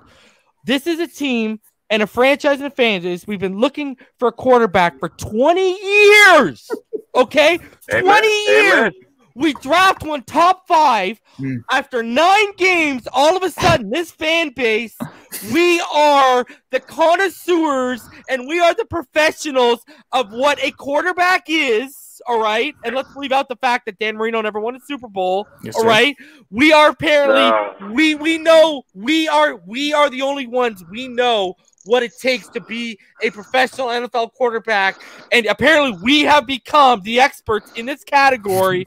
After 20 years, it only took 9 games of drafting a guy top 5 for us to become experts. And all these guys are ready to move off them. And they don't even look at here's the thing. I brought it up to Todd. Buddy, they're $21.5 million in the hole right now in Houston. If they trade Watson, they have to incur a 21.6 dead cap hit. That takes them to $43 million in the hole. They have to enter a legit 3-year rebuild. You need to get rid of J.J. Watt's $17 million contract. You can't get rid of Tunsil's 19 because it's brand new, and that's $19 million. So you got to literally enter a 3-year because guess what? This year, $21.5 million dead cap. Next year, 15. Year after, 10. Year 4, 5. Year 5, 0. So year 4 is when he's not really affecting you. So, that's what people need to realize from the financial standpoint, from the building standpoint. It's not – and like I said, Carolina's in the mix. Financially, I get it, and we don't want to see them do the walk of shame. I get that. But it's just I'd rather the noise be squashed now than the 2 months that you said we're going to have to wait, like you said, 2 more months? We can't do anything now. We have to wait. We have to wait 2 months. Nothing can be done. Guys, hold on. What we've done so far, RD, I you can announce RD because what we've been RD, wait, you can announce this month. You can announce it January 30th, but you can't sign it. Okay, but what I'm saying, Reason, do you think that what you're doing right now and what other panels are doing are not affecting the outcome of what's going on right now with the Dolphins? You really think that we're not a contributing factor? No. No, really. They may listen, but they have their own plan. Hey, so that right there, Rhino, is the problem that's going on right now. No, sir, I'm living in reality. I'm sorry. I understand that, but don't you think that's an issue? Okay, look at Green Bay. Green Bay's appreciated. Their fan base are almost stockholders for that association, man. But they Why have is it that we can't be appreciated the same way? Because they've had quarterbacks for the last 30 years. Oh, I know that. That has nothing to do with the fan base. I'm talking about the fan base, Rhino. No, but I'm saying that's why the fan base will unify around the quarterback is what I'm saying. If our fan base had input, we wouldn't have got to it. What are you talking about? They've been doing it before Aaron Rodgers was there and Brett Favre was there. They've been doing it for decades. Well, no, I remember when the Green Bay Packers were awful for decades. That's my memory as a teenager. No, but the unification is what I'm saying, man. Why is it that we can't have more word into what our team is doing? But why are you asking that, bro? I don't know. Our fan base is loony. I don't know. Well, I think that we know more than what the media does, don't you think? No, they know more. If the Dolphins, you can't say they know more. You can't, Rhino, you can't say that the media knows more, but then get on the media when they say things. That's a very hypocritical comment to say.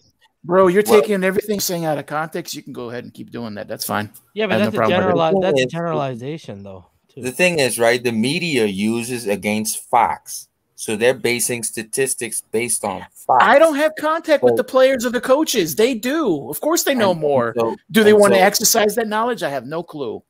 And I don't know who this gentleman's name is with the skull. Cap. Nice to meet you. People go against the facts. How are you, sir? And the journalists. I've been preaching, but nothing but facts. I never preach assumptions. So if you look at my content, sir, you can't say I've done assumptions. What I'm saying is what benefits the team in the future long run. But see, because I've been through the rebuild with Tannehill, and I've been through the rebuild with Cleo Lemon. So please don't tell me I can't get through another rebuild. Hold on a sec. Okay, hold on a sec.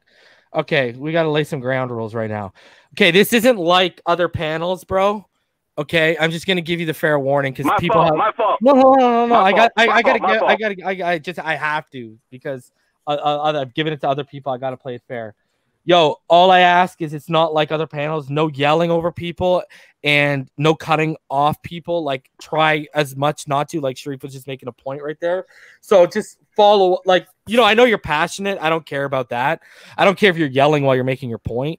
Reason. Yeah. No, it's all good, bro. So dude, trust me. I've dealt with actual bad. You're not bad. So I just want to put that out there. So Sharif, make your point, and then Cap, you can follow up on Sharif's point. Go ahead, Sharif. Yeah, all I'm saying is to answer your point on how Green Bay integrates the fan tape and integrates the fans as owners. I get what you're saying. Each seat is an owner actually at their stadium. We're not that. And I'm saying the people who are paid in place, they're using facts based on their statistics of their job placement that they went to school for. Yeah. So in the case of what Reason is trying to say and what Rhino is trying to say, we're in reality. That's what the Dolphins have to deal with. Can't we banter on the side and give our opinion? Yes. But these people who are hired, they're using subjective facts against everything they're using is against their theory of their playbook and against facts. So we just got to deal with that. And the team, and just so you know, the team doesn't like the media. Like Kyle Van Noy, literally a couple weeks ago on the Pat McAfee show, called the Miami media "quote unquote" trash. Mm-hmm. Flores, I've heard stuff behind the scenes in regards to Flores and the media. Flores, from what I understand, Flores isn't a fan of the media as well. Yeah. So, and you know what? And Reason, just to catch up with you, man, and the gentleman on the top, in order for us to get that exposure to the media down here, somebody has to say something. So even you don't like, I get you're a facts guy, but what's going on right now is a contributing factor of the media down here in Miami, and that's a fact. Mm-hmm. Mm-hmm. Xavier Howard, sir, do you have a contributing factor to Xavier Howard? No, we don't, but we've been hearing it through who? The media. Well, when he switched his agents, he basically he didn't even have to go through the media on that one. Damn. He went to the same agent that got Olivier Vernon out of town and paid, and Paul Soliai out of town and paid. Like literally every Dolphin that this agent has been brought onto has got them paid outside of Miami. He brings a moving truck. He didn't just say anything for us to be like, oh crap. We know what he wants right now. Yeah, but they were free agents, though, right? They were free agents, so they brought them off midseason. They started negotiating with us, and then negotiations fell down with them, and then they just took them to free agency. Yeah. But to be fair, we had Jeff Island and Philbin as God, the head household. Remember that? Oh my! Well, to be fair, we made the right moves because I wouldn't have paid Olivier Vernon what he got. Or Paul Soliai, what he got. But Vernon is still playing, at a high level for Cleveland. I don't know about high level. Well, I mean, for his pay now. No, I mean, for me, I think that the biggest mistake is when we had Vernon, we had Cam, we even had 2 more edge rushers, I believe, at that time, and we went all in on Dion. We never went all in on a quarterback. We'd gone all in on dumb other things, but I mean, guys, you understand that this experiment that we're doing right now, if it does not go the way we plan for the next year, we're going to go and take another hit for the next 7. You do realize that, right? No, I disagree with you. It's not like 15 years ago because the cap hit for a rookie is much smaller. You can move on from Tua very easy. I know exactly, but I'm just saying the rebuild process and the time for a rebuild. I'm the one that look. Listen, for me, patience. I have the patience. But do you understand when I was here trying to defend Tua after the 3 interceptions, when everybody started getting through the rift, and then all of a sudden when I'm like on board, and then a week later when Watson comes on, I mean, what would you do? I'm doing what I'm doing. I don't know what you're doing, but what I'm trying to say is that Reason is making a point. The quarterback is a very important piece, but we're building a team where you can move that chess piece out or rook out and put another quarterback in and have positive results. That's the point he's yelling at you guys without yelling. I've been yelling that since before we drafted Tua. I've been saying, build your offensive line so it doesn't matter what the quarterback is back there. It doesn't matter how good your weapons are because you have you have one of the best offensive line. I've been literally saying this before we drafted Tua. And this is why I wanted Tristan Wirfs, who ended up being not only the best tackle in the draft, but the best right tackle in football this year. You seen that highlight of him? Holla at your boy on that one. Anyway. You seen that highlight of him in that yeah. Hold on. I don't want to get off my point here. So my whole issue was before I drafted Tua was I said this. I said I don't give a crap if my quarterback's Samoan, black, white, purple, green, blue, yellow. I don't care. I want to build the best offensive line in football. So it doesn't matter if it doesn't matter who I put back there. As long as I put back a franchise quality quarterback, I don't have to spend money on receivers. I don't have to spend money on running backs. I can have one elite receiver or one elite running back and then fill in the needs with cheap free agents who want to come play here because we win and drafting properly. And why do I say that? Because all my money is going to go to my franchise quarterback and my offensive line because my offensive line can turn a average guy into 1,000-yard rusher and average receivers are going to get separation when my quarterback's got over 3 seconds in a clean pocket to sit there and survey. So that's where I'm sitting here. Then if I build that offensive line, this is what I said. To go back, the receipts are out there when I was on TD's show. I said, because everyone was worried about if Tua would get hurt, Whoa, didn't think they'd be sitting here talking about Joe Burrow. But anyways, my whole thing was, if you're worried about Tua getting hurt, if you build that offensive line, then next year you could plop a guy right behind there and boom, you're off and running. And it's like you didn't miss a step. It may be a little hiccup, but you're still good to go because you got that offensive line. That's where I'm at. That's a fact. And that's where I'm at. Penei Sewell, see, if I give him the third, like if I give him Benjamin Albright, he's consistent. From what he's been reporting, he's been consistent. 3 firsts, 3 seconds, and a Pro Bowl roster player is what would get the conversation started in Houston. My issue with this is if I got to give you the number 3 pick, Penei Sewell, check this one out. Reason might hit you with something that you might have to sit back and think about and say, oh my God, Reason's fucking right. Penei Sewell might be more important to this offense long-term over 10 years than Tua Tagovailoa may be. Yes. Who would have thought about that one, huh? Yes, that's a good point. That's a good point. That's my issue. I'm giving up a transcendent potential. We're talking about, I don't name these guys have been following me for 2 drafts. I've never once talked about anyone even sniffing Hall of Fame if you put a gun to my head. And you put a gun to my head, I said, this kid, he played his first snap at the collegiate level at 17. And he pancaked the fool like in his first couple. And I'm like, yo, this kid, we're talking potential gold jacket. This guy might, offensive lineman, hey, quarterbacks get injured. Tom Brady got injured, right? Tom Brady tore an ACL. Quarterbacks happen. But offensive linemen, if they stay healthy, those are the irreplaceable guys, man. That's why Larry Tunsil's out here making goddamn quarterback money at the position. Shout out to the unicorn line. Look, unicorn offensive line. Yeah, I remember them. But, I mean, with that being said, man, I mean, do you have – and I'm gonna harp on my 3-round picks. I want 3 first-round picks, man, until it happens. That's the one thing I'll stop harping on. But do you go ahead and do the jump with the Jets? Then now knowing what you're saying about Sewell, do you go after the number 2 pick at any cost now, knowing that we're not going for another quarterback? No, because I think the Jets are either going to take the quarterback or they're going to move back to a team that wants to get ahead of Atlanta to get the second quarterback. I hope so. They're going to screw us regardless. They're going to screw us regardless. No, I think that's going to be a quarterback pick, whether it's them or another team. I think they're either going to take a quarterback or they're going to take a trade for a team to move up and take a quarterback at 2.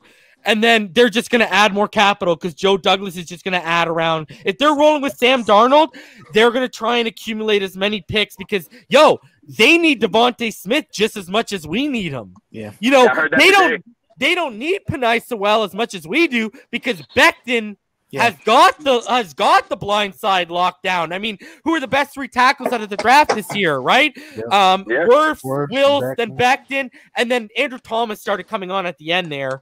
But, he had a really rough start. But, they've got their Becton locked down. So they've got their guy locked. Penei Sewell, I don't think it's I get why people could say, hey, they might want to get him there. But Joe Douglas may say, shit, we have no receivers. Who's he going to throw to? I think Jameson Crowder's leaving. LaMichael Pirine, they might be a team to watch for a guy like Najee because who's their running back? Frank Gore and LaMichael Pirine, and we all know Gore's a Gates guy. So they need a running back. They need a receiver. They've got their franchise left tackle if they still get Darnold. And Fields and Wilson are both right-handed. So, I mean, you've got the left tackle for either one of those guys. You got to ask yourself, we don't have our blind side. I don't think we have our blind side locked down yet. No. So we have to put all our eggs into Chris Greer standing course through all this madness the next 2 months. He has to cancel out all the noise and just stay the course. No trading down. I mean, trading down would be the only option at this point. I think I don't think that, you know what? I've said it privately, I'll say it publicly. I don't think they're trading out. I think if Penei's gone, I think you can pretty much run Devontae Smith or Jalen Waddle up to the podium. I don't think they're going to risk missing out on one of those guys. And then I think you could see them coming back at 18 and trying to take my boy Cosme. They could, if Rashawn Slater falls, which I don't think he will, maybe Darisaw, they might take him there. I don't like that. Might be a little bit rich for me. I mean, we're seeing Tucker from USC go up boards right now. Liam Eichenberg, my boy Abraham Lucas from Washington, he just said he's going back to Washington, so he won't be available. So they might turn around, but hey, you might get a guy like Pitts or Waddle or the other Bama receiver falls, and they take him with 18. You never know. Reason, I wanna run a hypothetical on you, okay? If I were to tell you the 3rd, the 18th, the 36th, 1 and 2 next year, those 5 picks, okay? And you get Devontae Smith, Waddle, and Najee. Would you do it? RD, what are you doing, man? Over here too? I love Reason. He's saying with those 2 picks. I give you 5 picks. I give you the 3rd, the 18th. He wants Nick Saban too. The 36, 1, 2 next year. And you get Devontae Smith, Jalen Waddle, Najee Harris. You're saying if they ship picks around so they can make sure they get all 3 of those guys in the first? Yeah, I'm assuming that Jalen Waddle might go to the whatever, the Giants. So what, I don't pick till 80? So I don't pick till 80? So your 3rd, your 18th, and your 36th get used. Your 1 and 2 next year get used. and you get these 3 guys, and then you pick again at 50. Yeah, so I got the 50th pick too. Yeah, you got it. He's talking about you know what, all the bro? picks.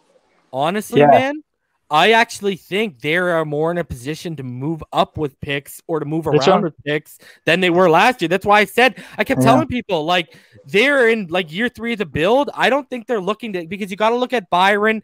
I keep telling people, look at Byron Jones' contract. Yeah. It ends right. 4 years.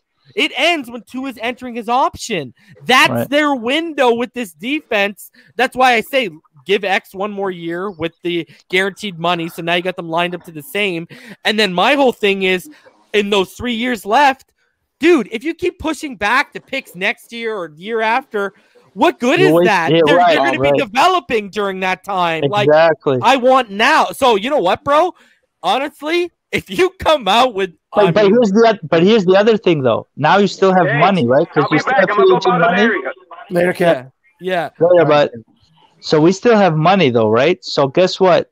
I highly believe in Green Bay they're not going to be able to re-sign their center because of their cap space. If that's a possibility, right? If that's a possibility, we overpay for him, and then the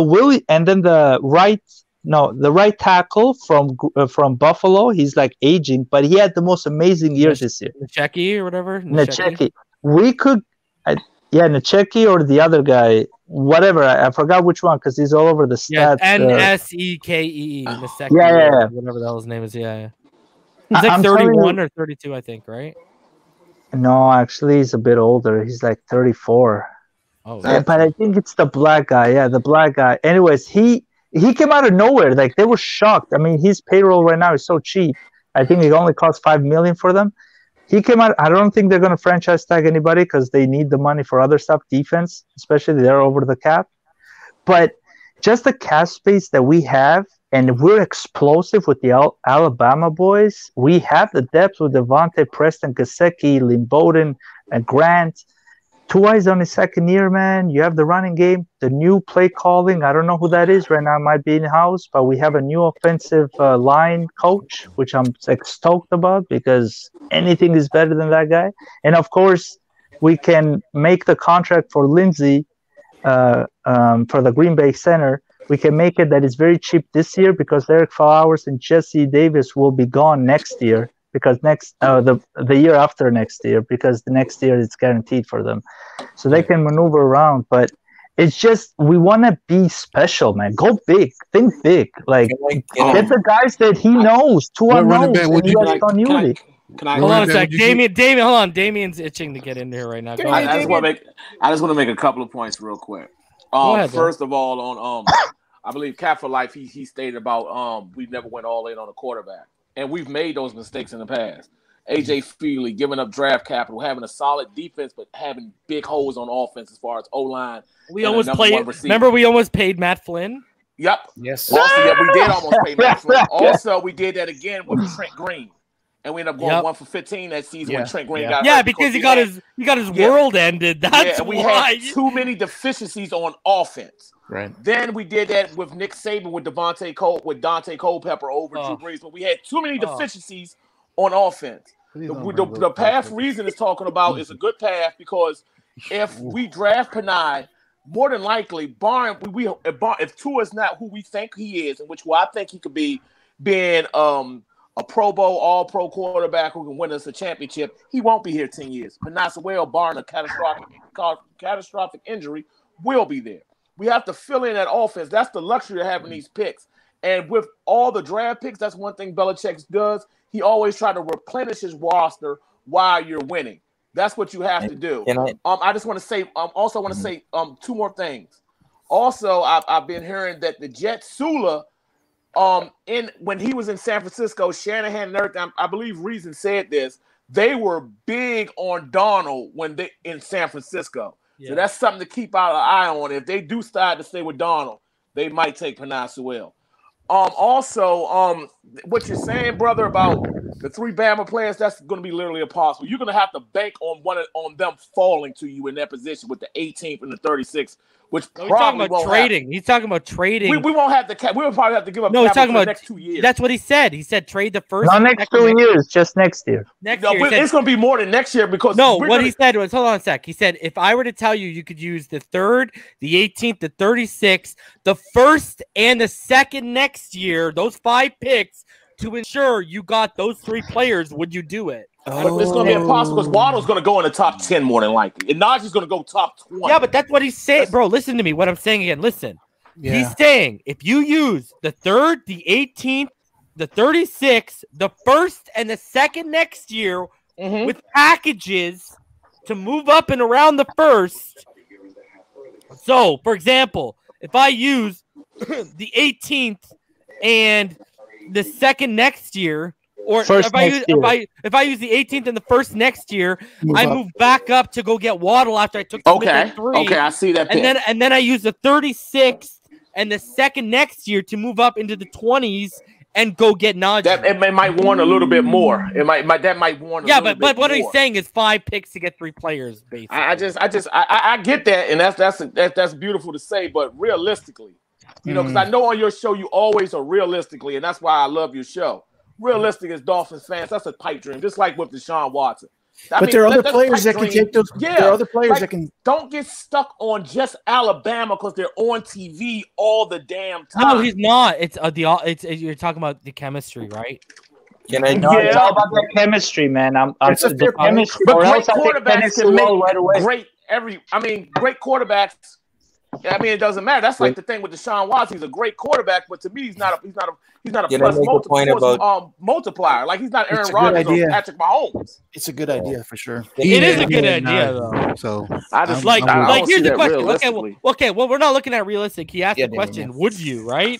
So let me ask you, Damien, if you were to give up those 3 picks and the 2 next year, and you came away with those 3 players, would you do it? Sitting here now, and if I could give him his 2 college quarterbacks and his running back, say yes. Sure. Sure. Never mind giving us those guys. Never mind. Well, that's our quarterback. That's our quarterback. You know, I just if I had that position, if I can get 3 players, I'm gonna get Panay, I'm gonna get Smith, and then I'm gonna get probably. And probably Najee Harris. I'm going to get that. I'm going to put Panay. If I can have anything that I want, I'm going to get Panay, or I'm going to get a pass rusher like a Kawhi Pay or Joseph Osai with it, because I'm looking at long run. You have to spend the 18th on Pay or Osai. I mean, more than likely, Pay might be a top 10 pick. Yeah, that's something you're saying. Like that's the same thing with Waddle. Yeah, but I'd rather spend the 36th or hopefully 50th on Boogie, bro. But the reason. Did you see what they did on Twitter, on Miami Dolphins Twitter account? They put in Samoan. Yeah. They put the term family. So Watson is not going to come here, bro. And when they put family there, next and right after the first day of the draft night, they're going to put Roll Tide. You know what I mean? They been had that Ohana thing. Yo, Mike, Ron, J Love, how you guys doing? Welcome. Yo, good. How about you guys? What's going on, everyone? Give us your thoughts. What's on your guys' mind tonight? Preston Williams has an open Madden lobby, by the way. Just gonna throw that out there. If anyone wants to play with Preston Williams. Yeah. I'm gonna play. I'm gonna play with the Dolphins against them, and I'm gonna keep throwing to Preston in the game until he gets hurt, just to let him know what's up. Drop. Hey, did you see what he tweeted the other day? That was the lyrics from a song. Yeah, it was. Oh, okay. Yeah. I was curious what that was. Bro, no one trusts these players now, eh? Like, bro, because of freaking Deshaun Watson, man, just and Vince Beagle, bro. And Armando's article. No one trusts these players now. Him too, but then he goes with Byron Jones and does that whole like charity thing or whatever he was talking about, or it was civil rights. I forget.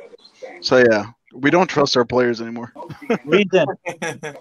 Reason for all those Tua critics out there that he cannot throw the ball deep. There's this beautiful clip that was just made like a couple of days ago. Tua and Devontae Smith, their career. It's only 3.5 minutes long on YouTube. I don't know if you want to put it on the platform now for people to see, but it just captivates exactly how special they were together and how special Devontae Smith is.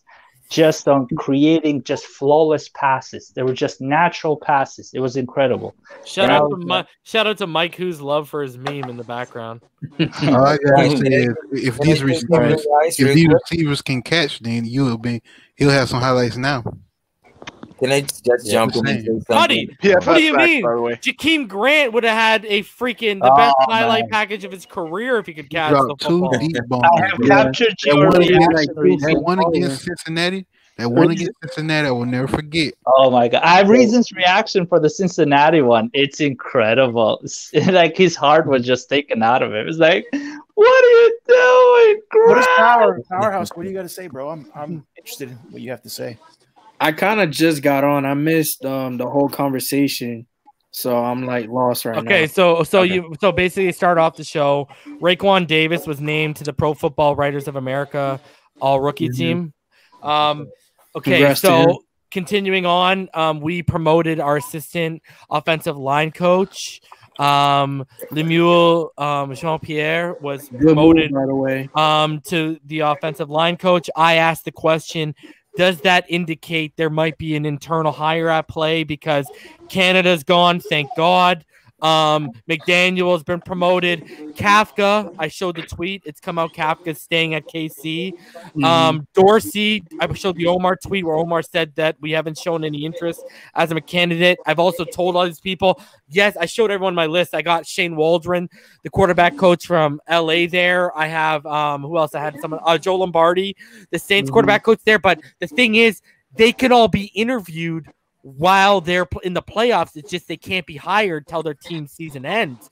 So I'm like, what is everyone sitting here waiting for, right? So anyways, I posed the question, is there an internal hire competition going on between George Godsey and Eric Stoodsville with we get a week with these players at the Senior Bowl. You get 5 days, Monday to Friday. Then you get a game on the weekend. What if they say, we want to see what you guys do with these prospects, these offensive prospects over the week. And then when the game comes, because I've talked to someone, I talked to a scout, and he told me that from what he understands, it's full go in mobile, that it's going to be, they're going to play the game and everything. And so I posed the question, are they going to say, okay, hey, Godsey, you get 2 quarters. Stoodsville, you get 2 quarters. And Flores wants to see who gives him the best option because they're both Flores guys. So is he creating an internal competition like you would for a position on the gridiron? Is he doing the same thing with his offensive? Because I said, you know, Powerhouse, Canada, he was a consultant for us last year. I feel like they would have hired him right away. Yeah. Pep Hamilton. Chargers didn't make the playoffs. He's been sitting on his hands. He's not getting hired. Why hasn't he been hired? They would have made it, I feel. Anthony Lynn, from what me and Rhino look like, only the Jags and who was it, Rhino? The Jags and the Seahawks are the 2 teams we saw tied to him right now. So nothing going on there. Why is he out, by the way? What's the interview process like? Like, how persuasive are they being in hiring a new coach? That's the thing, right, Powerhouse? Do you think like that they're not intrigued, or like what do you think is going on? Let me ask you this, and Rhino posed this: Why would Lemuel Jeanpierre accept that job, knowing full well an external hire might happen, and that guy might come in and want his own guys at all the position coaching spots? Doesn't add up. And let me ask you all. So let me ask you this. Now I've given you the Senior Bowl theory. Was Godsey and Stoodsville asked about the hire, and they were both okay with it? Whichever one would end up being OC, so they said go make it, and Flores just did it anyways. Got to think about that too, man. Like I'm just saying, it screams. Like I saw Kaufman said it too when I was talking to Rhino. I saw Chris Kaufman said it looks like it might be internal that too. So this might be something to this. And the thing I would not be upset at all if it's internal. Honestly, I think it's best for us to go. It has to be. Yeah, it has to be outside. That's the best move for the Dolphins right now. Yeah. Just like they put Fitzpatrick into the games for a spark. We need the same thing on the coaching side. We need a spark, and it needs to come from the outside. Quick question though: why is Bro, time out. Godsey, time out. Godsey can't give us a spark. Brought a spark. He brought us a spark with the Arizona game. Okay. The thing is, I didn't say anything about Godsey. I'm talking about he's internal. You said out external. You did say what you said. You said external. Godsey's internal. He brings the spark as well. Yeah, but I didn't mention Godsey in any way, shape, or form. I'm talking about a hire for the offensive coordinator position. Real quick, Lorano, to add on what you was saying, I heard he also took over during halftime with KC. So that's what I'm saying. Now, I agree with your point, bro. I'm not saying you're wrong. I'm just saying he did bring some spark. So there is that. I'm just saying it's very interesting, man. It just shows you how inept Gailey is. Hold on, let's hear. Ron, you were gonna make a point. Let's hear what you have to say about. Yeah, sorry about that, bro. Yeah, I was just gonna comment on what Rhino just said. Not that Godsey can't bring us a spark, and you're making a good valid point. But my opinion, I would like to see somebody from the outside, just something different. Now, guys, can I just jump in and say something right quick? Hold on, let him finish his point. Sharif, let him finish his point, bro. Jesus. You finish your point, Ron. Yeah, that's the only point. I believe that, we should get somebody from the outside. Mm-hmm. But now, again, Sharif, that's just my opinion, Yeah, no, for sure. Now, Sharif, go ahead. I'm listening to all of the but what I've seen with this team in terms of the coaching, and what I've once again what I've seen with New England is like coaches being hired from New England staff every year, and we have 10 wins this year, and we will have coaches probably hired from us this year. Hopefully not. Flores said it, but Graham left. Coaches leave from this team to get higher jobs. What I'd like to see the Dolphins is be a coaching tree under Belichick and Flores that coaches get jobs from us, and that's a good thing. Right? 2 years in, I don't know, bro. That's my point. Farm system of jobs. That's my point. Don't you think Flores wants to hire Godsey and he'll be under that tree, under Flores? Definitely knows. Can I just finish? Isn't it what he did with Patrick Graham? He sent Patrick Graham packing, and he promoted his own guy, Josh Boyer, and it looks like he might want to do the same thing on the offensive side. Right. So I would be cool with that. Just keep promoting and build a farm system for the NFL. That's what New England did. Now, what's wrong with that? Yeah, but we have an issue on the offensive side. It's clear. And what's underrated is Godsey's already familiar with Tua, and Tua's familiar with Godsey, so I wouldn't be surprised if he's the guy. Yeah, what's crazy is if you look at what me and Rhino brought up with that old interview after the Rams game, where Tua clearly had an issue with comfortability, and he was clearly questioning some of Gailey's play calls, especially the starting script. And then you go and watch how he acted with Godsey, and those relationships look night and day. Yeah. So you can clearly tell he trusts Godsey. He doesn't trust Gailey. Yeah, but I feel like also what you have to take into account here is options. Like outside of Godsey and Gailey, what other options did Tua have as far as someone to lean on? Luckily, Godsey stepped up to the plate, and obviously he's a part of the Flores tree.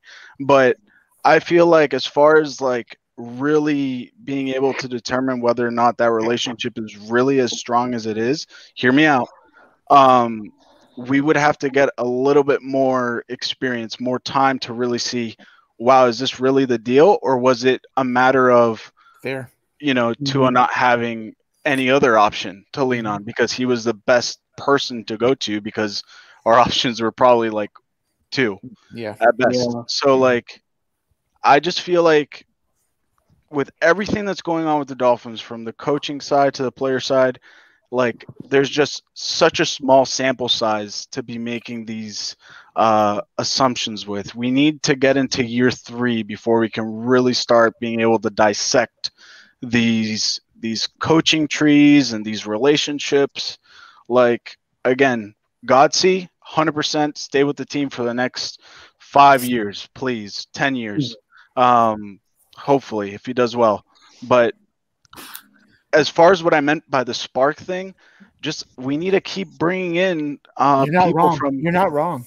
From other organizations, because obviously, you know, there's nothing that hurts this team from bringing in someone like, you know, Lombardi, or someone like Callahan, or someone like, you know, whoever else. I'm just saying, like, that spark can come from the outside. Yeah, but that's the whole point I was making earlier. You would have already heard. They would have already interviewed them. Right. That's the whole point, right? You would have interviewed them during the playoff process. Look at Dan Campbell. Detroit interviewed him during the process. As soon as the Saints lost, bam, literally not even an hour later, Dan Campbell was named the head coach. Like, that's what I'm sitting here saying. Like, Lombardi was on my list. They would have already interviewed him. Dorsey, we would have already heard about. Like, that's what I'm sitting here saying. They would have already interviewed these guys, and if they liked one, they just would have waited. The problem is, all the external names we've heard, if you go back to the list that was released, Mike McDaniel promoted internally, right? Matt Canada promoted internally. Pep Hamilton, I mean, crickets are louder than the updates on Pep Hamilton right now. And then what else was there? And then the rest of it, and then Tony Elliott was the other external guy, and Tony Elliott told them right away, literally a couple hours after it broke, said, I'm staying at Clemson. So, and then the other 2 guys on the list were both internal. So we just gone through everyone. What? Yeah. Sorry, I didn't mean to interrupt, but just like, I can't find anything as far as like confirmation, like X person interviewed, like these sleeper candidates. Like Lombardi, or they would have told any of these other buddy people. That's what I'm telling you. You would have heard it. We would have heard it, right? This is what I'm telling you. That would have came out, because you have to announce interviews, bro. Right. You can't just conduct secret interviews, dude. No, doesn't work like that, man. So so like they would have had to announce them, man, because that all ties into the Rooney Rule, right? You would have had to announce them, dude. So they didn't announce any of them. That's what I'm sitting here and telling people. Like, this seems like it's more and more. This is internal. Like, I wanted Kafka. We would have heard. Yeah. You know what I mean? Like, I like Dorsey would have heard. And, you know, now Dorsey, you might not have heard, just because if you didn't know what was happening with Dabble and the Chargers job. But I feel like they would have interviewed him anyways. So I don't know, man. I think this is leaning towards internal, bro. And I mean, Godsey, like I told y'all, in 2015, the Texans had the 15th best passing game in the NFL. And he did that with Yates. Who else? He did that with Yates, Hoyer. Freaking Osweiler? Yeah, he had Osweiler wasn't on the team. Osweiler, Savage, and one other guy. God, the names. They're all terrible. Matt Leinart. No, Matt Leinart. No. It was garbage. It's not a bad decision, man. Brandon Weeden. It was Brandon Weeden. Oh, Brandon Weeden. Wow. The second round pick. And what they did was they kept. Yeah, it was the first round. Cleveland moved up to get him, like in the 20s or whatever, early 20s or late teens. What they did was they still won like 8 or 9 games with all those guys, and what they would do is just rotate. And guys who got hurt, so they had to put in new guys. So, like, I'm just saying, like, that's kind of crazy. And yes, Andrew Godsey does have ties with Bill O'Brien. They're both from the O'Leary tree. You can go back to Georgia Tech, and then they came back at UCF. So, you think they wanted Bill O'Brien before he took the job at Bama? Yeah, apparently Doug Marone's going to Bama too, eh? Oh, really? Wow. Doug too? Jesus. Wow. Belichick too, maybe. Yeah, when he leaves. Hey, can we coach the Senior Bowl with like an interim offensive coordinator while we're still doing our, assessments or going through our hiring process for the OC? Or do we have to 100% have our locked in OC by Saturday? We don't. It's your staff. It's just staff, right? Yeah. Okay. That's at least a sigh of relief, right?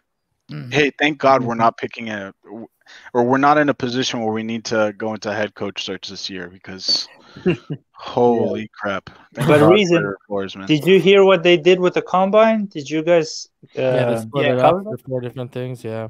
So doesn't that help us tremendously because we're getting like the Senior Bowl, they're all there. Yeah. I don't think they have enough scouts to go to all the Pro Bowls, like to all the pro days as they're happening for all the small schools and whatnot. Yeah. I talked to a scout, and I was told that basically from the belief is that they're still going to allow team scouts to go to the combine. Oh, they are? Okay. But they're just going to be a small number. It's just going to be a small. Yeah, they are. They're splitting up into four different things, and then most of it they're going to be doing it live, but it'll be majority of people will be like virtually covering it. But from what I've understand, they're going to allow NFL scouts there.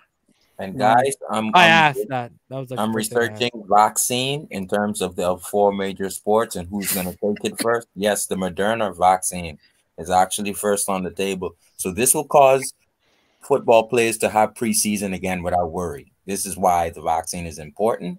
And so I'm researching that for. Well, look at what Rhino said. Name of a major sport where they've found that on-field contact has led to transmission. None. None. Really? Right? They don't have that yet. Right. They may just have to take the chlorophyll or anything that's passed is when they go to a restaurant or they're sitting in a room. When you're outside, I mean, I'm not saying it's not going to happen, but the percentages drop so low. It's highly unlikely. And it's not really passed. It can be passed by sweat, but that's not really the and main sports way. Players are taking like hydrochloroquine to block any like. So what I'm hearing is they could just had that combine this year. Yeah, they're gonna find a way. All I'm saying is, I don't know, because they just Miami Dolphins. I need a name on this list as your offensive coordinator. Oh, dude, Callahan has Mike. Cross off Mike. Oh, give him the back of the Brent's truck for my boy Kafka. Let's go. I will take, and everyone's sleeping on my boy Luke Getsy. Shane I'm Walden the only is one the that's Rams guy, right? Yeah, Shane Walden. I'm the only person I've seen that suggested Getsy. Other people have suggested Waldron, like I have and stuff, but Getsy, that's the guy I'd look at too. Reason, why don't you like Bill Callahan, bro? What? Why don't you like Bill Callahan? I like the innovation on this list. Mm-hmm. Can I speak on Bill Callahan? And the only reason George Godsey, you can. The only reason George Godsey is on this list because I had to have an internal option. Yeah. Anyways, you may, Damien, let it rip. Number one, as far as O-line coaching, he's outstanding. As far as being an O-line coach, but you can tell it. Bill Callahan. You can go back to when he was with the Raiders. Yes, he was OC, but how much of that was Gruden? Me being a University of Nebraska fan, I despise Bill Callahan. Yeah, but let's talk about no. 2010 to now. Last decade. I mean, as far as being an O-line coach, he's outstanding. But as far as offensive being innovating the offensive game, how much the offensive game has changed now, and is moving to different things. I just don't think that would be the guy. I'm more opposed to just staying in the house with Godsey. Then he has a relationship with our young quarterback. Our young quarterback feels comfortable with them, and we saw how he calls plays to make Tua feel comfortable. And Tua was actually throwing down the field in the Arizona game. He was throwing down the field to that. Well, anybody can call a better game than Gailey. Bill Callahan is, to me, I put him in the Chan Gailey type of mode. Like, he's an older guy. I think the game is kind of past by. O-line coaching, he's outstanding. He was OC for the Cowboys 2012, 2014. 2014, they won 12-4. Okay. But I mean, also they had an outstanding O-line. Yeah, they had an outstanding O-line. Winning record. O-line. Yeah, I mean, shoot. Chan Gailey was on a winning team. 3 people in the Pro Bowl. In the Pro Bowl. What does that mean? So Bill Callahan was the coach for the Raiders and got boat raced in the Super Bowl. What does that mean? I think we need to stay Charlie Weiss was the OC for New England, and look at his career now. Romeo Crennel, same thing. He really does have a track record, though, with the O-line. And if there's anything I feel like we definitely need to lock in for Tua, it's the O-line. And that, again, affects not only Tua's play, but then the run game that we obviously also need to improve.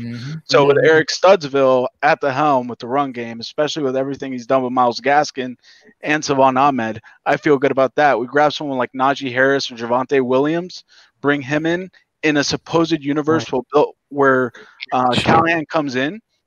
2 years from now, at least one of those people, Austin Jackson, Robert Hunt, or Solomon Kinley, becomes a Pro Bowler, 100%. If we draft someone like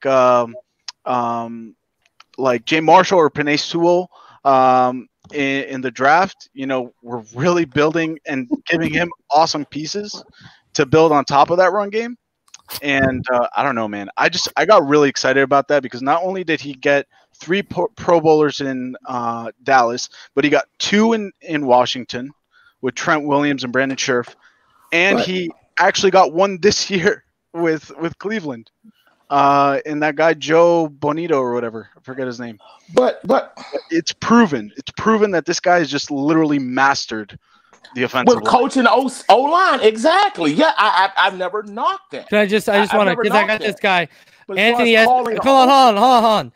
Anthony Esposito, because this guy's going off about, apparently I'm wrong about coordinators or whatever, and when the interview process can happen. Just for you to see, dude, if you go up here, it talks about how this is the article. I can put the article down for you guys to see, but this right here talks about how coordinators can interview during, right? In-person interviews may begin for a head coach or coordinator position and for higher level employees, all right, for whose club is not participating in the postseason on January 4th. Virtual interviews for head coach or coordinator positions may begin with coaches whose clubs have a bye in the first week of the playoffs and may continue through the conclusion of the wild card weekend on January 10th, et cetera, right there. And then it talks about how they can continue on after January 17th and how you can interview during the whole process. Right? There you go. So, yeah, you can interview with teams during. So, just had to put that out there. Anyways, continue. Well, then on top of that, not only could he come in, Callahan, but he could also bring in Joe Lombardi. If, I don't know.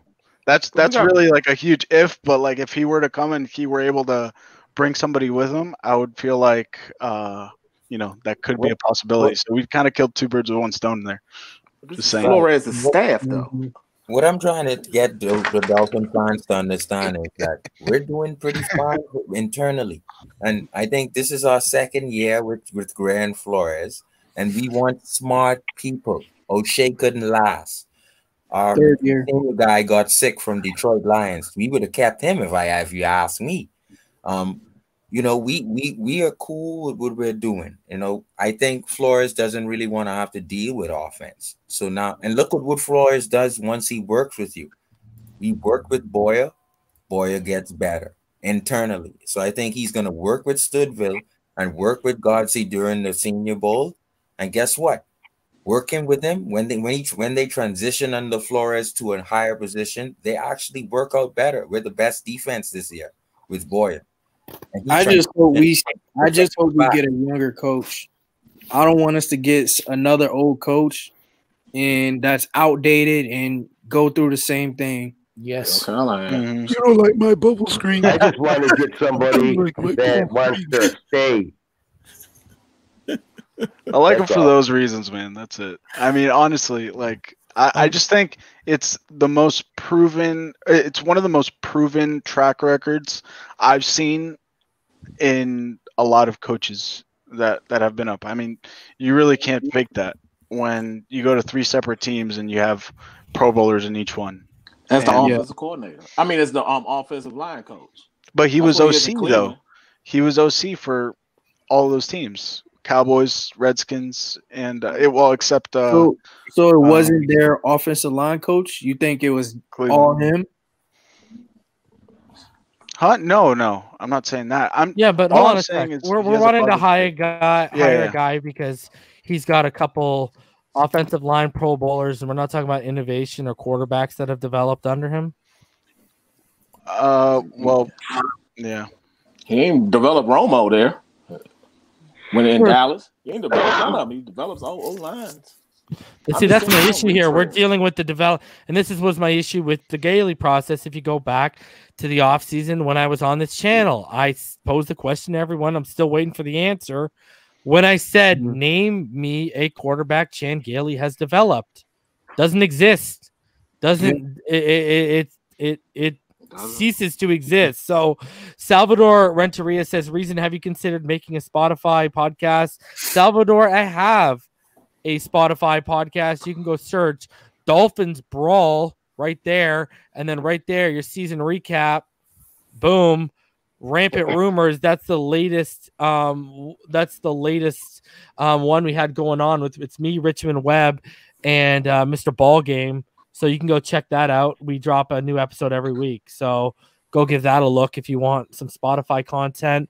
Have I thought about putting this on Spotify? Yes, but I would probably condense it in terms of like if the first 30, 45 minutes are me talking about subjects and stuff like that, I would probably cut it after that and leave the panel part stuff out just because I'm not trying to put 2 or 3 hour podcasts up on there. You know what I mean?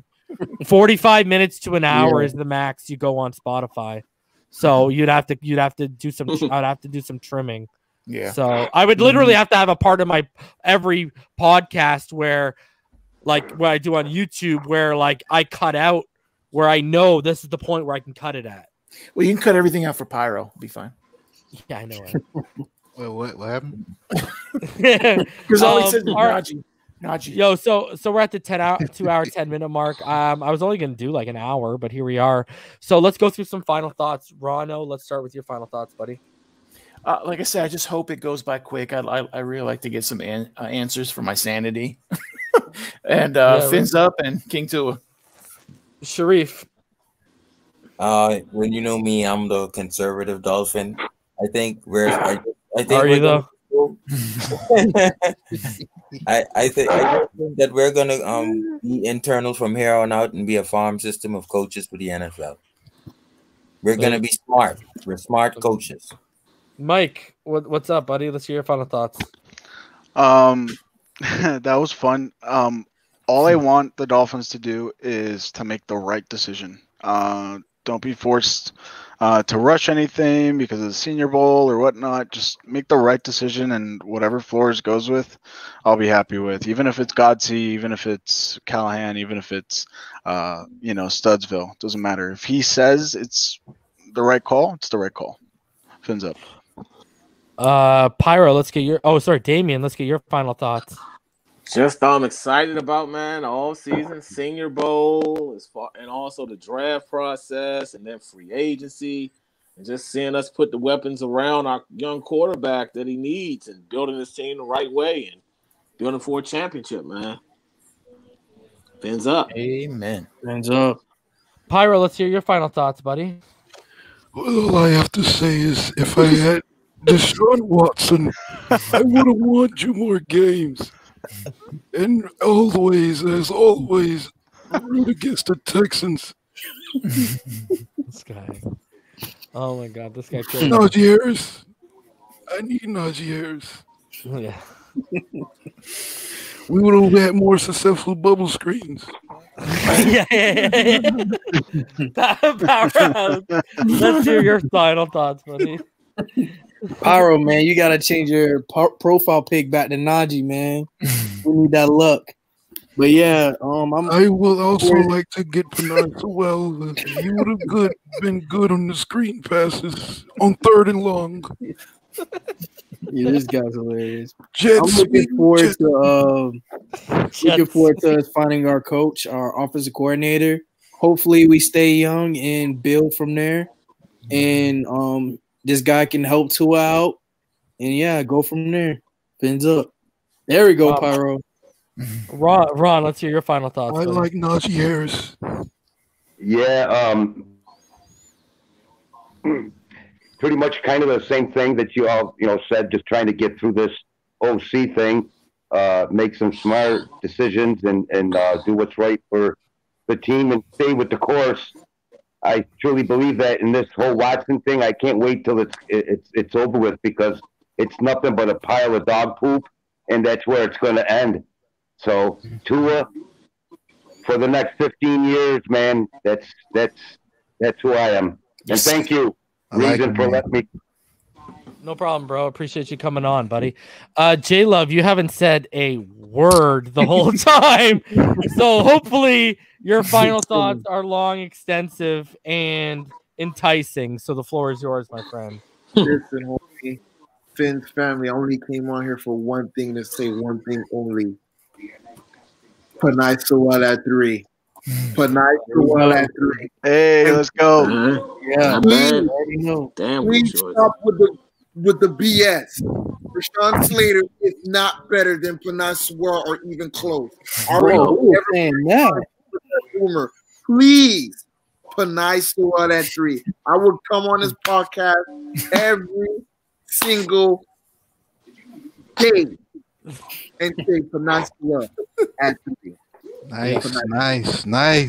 Love it. I agree, bro. So guys, I'm gonna be back tomorrow night. Hopefully, I'll probably be back later in the evening, and I'll be doing my free agent list. Yeah. And other than that, I'll be back tomorrow night. We'll do the top 10 free agents that I would target if I was the Miami Dolphins.